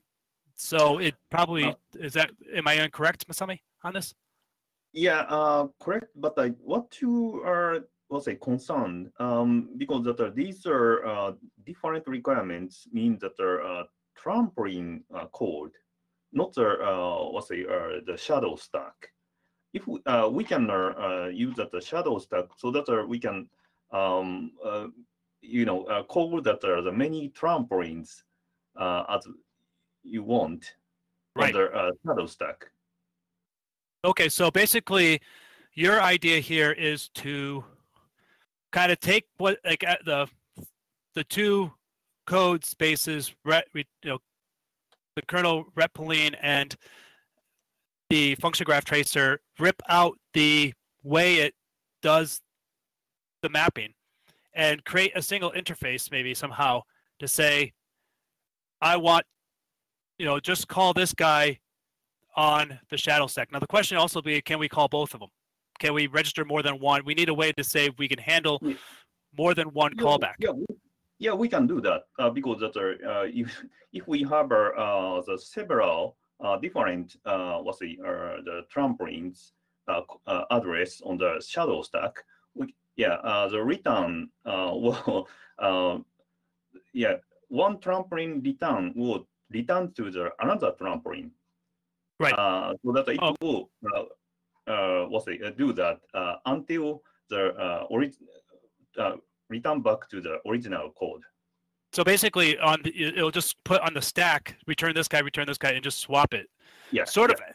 It's kind of funny because that's how when we wrote function graph tracer. I'm going to give a little story here. I just break a little time here. Someone asked me, so how does function graph tracer handle tail calls? And this was like 2 years after function graph tracer was in the kernel and we were using it. And my first response was, it shouldn't be able to, but it seems to work. And I found out that it worked just by chance. What happens is when you enter it, when you enter the function, it hijacks the return address. So when you had a tail call function, when you hijacked the return address, it replaced the return to the trampoline with another return to the trampoline. And so if you had a bunch of tails calls, every time we did the tail call, instead of jumping all the way back to the original, it jumped to the trampoline, and that trampoline replaced it with another trampoline. It just happened to be perfectly matched. So it was just coincidental that function graph tracer worked for tail calls. Yeah, I think so. Yeah. But I think that's actually an analogous to how it would work if you had k-rep probes and function graph tracer on the same function. You'd have one return trampoline would return to the other one depending on which one was called first from the function graph tracer. And with GDOS's recent addition to the code, where we actually have function graph tracer as one of the users of the function tracer and not a separate entity, I believe that because if with k-rep probes registers with function graph tracer, with the function tracer, function graph tracer registers with the function tracer. Whoever gets called first is going to will replace the parent with the with its trampoline, and whoever gets called second will just replace that trampoline with its own trampoline. So when it returns back, it should just bounce back, and I think everything should work. Yeah, it should work. Yeah, and also shadows with the I saw that the extra data, so that I'm okay. Yeah. Okay, with the shadow stack, adding stack, so you can't. So one thing the shadow stack needs to do is also store data from the caller, so the caller could actually send data. So, so should I continue with the work, or Masami, did you have your own stuff that you were doing on top of that? Sorry. Or did you have your own version of the shadow stack information, or did you look at my patches for the shadow stack? So k-rep probes used to have a different shadow object per red probe thing, and I sent patches to rip that out. I lost track of where we are with them. Did we merge that, Masami? Yeah, it's a different the wrist, so that it's actually not the shadow stack, but the shadow wrist, stack wrist. So that the return when the trampoline get the code, it will trace back the wrist and find that the correct the address, let's say match the address, so that and the call back that how I say carry callbacks with some let's say extra data. So it's actually not let's say a per task shadow stack, but we have a global shadow stack. Okay. So do we want a global shadow stack in that case? So that's just one huge global shadow stack, or do we want? No, I don't think that that is a good idea, because that is not scalable. Okay. Yeah. So I think what I'll do is I'll probably rip out the shadow stack logic in the function graph tracer into its own entity. Yeah, but someone, of course, that consider about the size of the the shadow stack per task, because that if we have a task, let's say like 1K, for example, if we have a 1K process tasks, then we need to consume that at least 4 megabyte extra right. Memory for the shadow stacks. Well, it does take up, like I said, it doubles the stack size of every event, pretty much. I mean, well, the stack size for x86, I believe now is 8K. But I think we only would need 4K, I would assume, and also we need protections of how, and a way to say no, you can't, you failed to register. So the whatever infrastructure say we ran out of stack space, that needs to be in there. Task stack is 16K, interrupt stack is 8K, and exception stacks just went from 4 to 8K. So there we have it. So, but the thing is, you think maybe we still just do the, you think 4K for just information for trampoline information. It's not actual, you know, or not, we should, well, we have, you could store data there, but you shouldn't be storing a lot of data. I don't know. And if you do, you have limited amounts. I think 4K shadow stack per task, and it gets allocated. And if you don't allocate it, like I said, there's the way function graph tracer is, if a task fails to get the stack, it just doesn't get traced. I don't know. I think we might have information to say it failed. I don't know. I should probably check that. But still, but I think that's good. I think we could go on to that, look into it offline. But I think this is a good idea to start look it up. I'll write some code and you can review it. My problem is how does BPF do this? And I don't know if we can do anything with BPF. So here's the proposal I guess I had for the idea. I guess is to consolidate to 2. The one is, oh yeah, let me go back slide here. The when we what's this called? We restore the new IP address. So one thing I do. Oh, that's just talking about adding extra data to the stack. That's one thing I think we already discussed, and you know, you'd be able to get access to the extra data. So you can pass data from the entry of the function to the end of the function, but I think that's what you do. Let's see. So like I said, one thing is it customizes the arguments per function. As I said, it has an optimization. BPF direct templates store the only just the arguments. So if there's 3 arguments, it stores 3 arguments. So if you have something that does multiple arguments, it's more difficult to do a generic version for this. Now, if there's anything on the stack, here's the issue that with the BPF trampolines, it must too be copied. So you really can't have a generic doing it this way.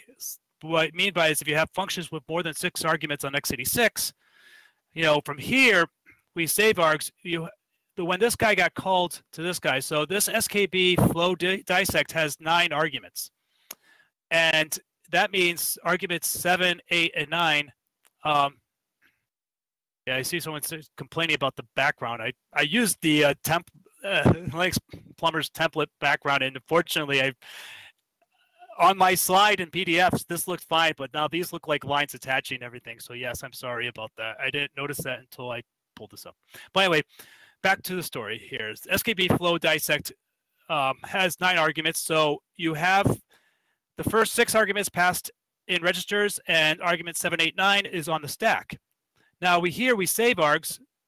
We'd actually have to do this properly. We actually had to copy the arguments on here, back here, because we from here. Okay, so when this guy called the direct trampoline, its return address here is on the stack, and we can't, when we call, oh, I forgot, cut and paste error. This was supposed to be the SKB flow dissect. So when SKB flow dissect gets called back here, to access the arguments, you can't have the B on there. So you have to have a way, you have to copy all the information to the stack as well. So that's an issue with the BPF side of things. And it's pop args. I just think I'm just following through. But that's all I have for that much. And so you're starting yourself now? I've been timing myself. So why did the BPF guys do something radically different than the rest of us? Is this faster for them? Is this just what they came up with? This is faster. This is they optimized everything. And when it's funny because when Alexei did this, I don't believe he envisioned doing this generically. It is basically specific per event, and or per function. So they had certain functions they want to attach to. So each function got its own trampoline with unique information on it. So it wasn't until later that people started saying, hey, let's do this for all functions using BPF. And this is where things failed. And actually I found a bug in the kernel where something wasn't mapped, where it could have called the function, didn't save enough registers. Yeah, so this is very tricky, and it relies on BPF knowing the actual stack or the argument layout and everything. It uses BTF for that. Yeah. So the thing is, if BPF needs to know the layout anyway, why does it need to do the copy? Because the only reason it's doing the copy is to match the regular calling convention, such that it can pass those arguments. And BPF, if it knows it needs to skip the address, it could get at the stacked args. It's not that. Right? It's the okay. I have this is a cut and paste. Pretend this says SKB stack flow. It calls the function it's tracing from the trampoline. The function it's tracing has to know where it is, where these arguments are on. I understand. Sorry. That's the problem. It's not from the callback it calls. The callback knows where it is. It's this guy. It's this calling. Because what ftrace and krepprobes does, it just hijacks the return address and it just calls it as if it calls it as if it was called directly. So the function or the schedule or the SKB's flow dissect function doesn't know that it's called from a trampoline. If it checks its parent pointer, it'll say, it'll see the return address or the return trampoline, but it won't. Sure. So they could actually solve this by generating two trampolines, one for the call and one for the return. And then the call trampoline could just alter the return address, call the regular function, jump to the regular function as normal. In other words, it could implement it the same way where you implement it. Yeah. But no, BPF likes to implement things themselves. Oh, I appreciate that, but I'm saying that. So I think one of the might be reasons misunderstanding this, but BPF trampoline doesn't save arguments to pass it to the to the kernel function, right? Like to save it for kernel function. It saves arguments to pass it to BPF program that will be called at the end of the kernel function call. So by that time, like the input arguments might be modified. So we save. This is about there's two trampolines BPF uses. One is for tracing the function. And yes, that's true. It does everything it does, calls the BPF thing, and then pops everything off and goes back to the function. Yes, that's not an issue. Okay. There's another BPF trampoline that records the end of the function. That's what this does. What does it mean, records the end of the function? It calls this return callback at the end. It calls the function itself, and then it traces the return of that function. Exactly, and that's what I'm talking about. It's actually the same trampoline. So yes. BPF trampoline can have like BPF programs that are called before the function that's being traced and after simultaneously. Okay, then how I'm talking about? This call back to the function. What does it do? You have this address. You have this guy's going to return back to D. That's on there. Do you modify the return when you return callback here? Do you not? Do you modify the return stack, or do you? Sorry, I'm not following like all the diagrams. So like when you say callback, is it like if in BPF case, that's BPF program, like the custom BPF program that will be called, or you mean like the kernel function? Okay, so let me break this up real quick. In fact, time's up, but we have 5 minutes extra anyway. Right. So here you call the direct caller. This is not a BPF program. This is the trampoline that will call the BPF program. This is the unique thing that's created on the fly. So this is the direct caller that BPF creates. And this callback here is the program. So it saves args. It just needs, because the callback, depending, I mean, if the callback calls any helpers, it's going to clobber registers. So it needs to save the arguments of this guy. So this guy has to at least save, here it has to save the registers, at least. Calls the callback. Now, your program's called. Now it's got to restore the registers because it's about to call this guy again. Again, this was a typo. This is supposed to be SKB flow, but call this schedule or whatever. So here's where the function gets called. It's actually +5 because it's not going to jump back to the function. It's going to jump back after the direct caller was done. Now this guy needs access to the registers. Let me see if I have the place here. Yeah, because if you don't copy the registers, when it returns back to B, A is still here, or is it? I think that's what it was, because it still has this B caller that's on the stack, unless you popped it already and modified it. So maybe it is popped. When you do this, maybe you pop this register off and call it. So A is still here for when this guy calls. So maybe that does, well, yeah. Yeah, it's got to return back to this guy. If you can figure this out here, and we probably should involve Alexei as well because he implemented most of that code. Yes. Like from high level, I don't remember like all the specific details. From high level, we saved the arguments not because we need to save it, as far as I know, right? Like not because we need it for the kernel function. We save it because when the BPF program is called after the function returned, we want input arguments to be untouched, so we can record them like after the fact, right? So that was my impression, but I might be missing some like low level that is, details. I don't want the input arguments touched, but the problem is here is if you call from the register, when this return comes back, you want to come back to the trampoline, and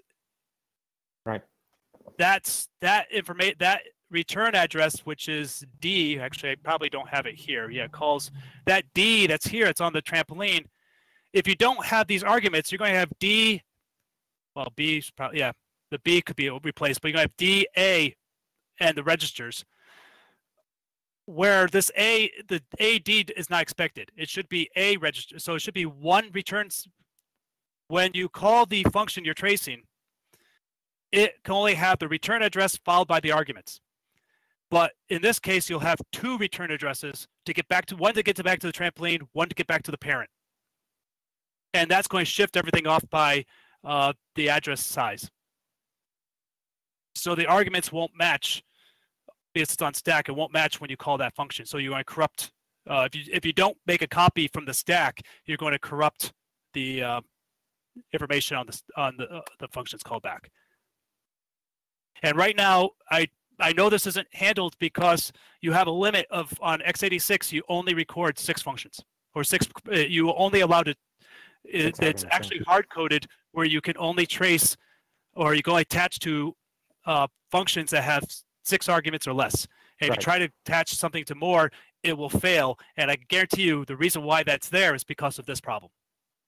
I see. Could be, yeah. Sorry, I don't know like all the low-level details. Just wanted to point out that like we want, at least in addition to all this, like we want input arguments untouched at the end after the function return. That's like super important property. So we all want that. All right. So anyway, time is up. Thank you very much. I'll have to go back and watch some of the stuff, but thank you also for those who are taking notes for my talks. I just kind of take notes while I talked. And I think that wraps things up. There's a lot of good information. Thank you, everyone. Make sure you fill out your surveys at the end. If you first 200 will get a T-shirt from VMware. And with that, any final questions? I haven't been checking the chat, so I'll continue on the chat if people want to. But and I will go start saving the information on the files. So with that, thank you.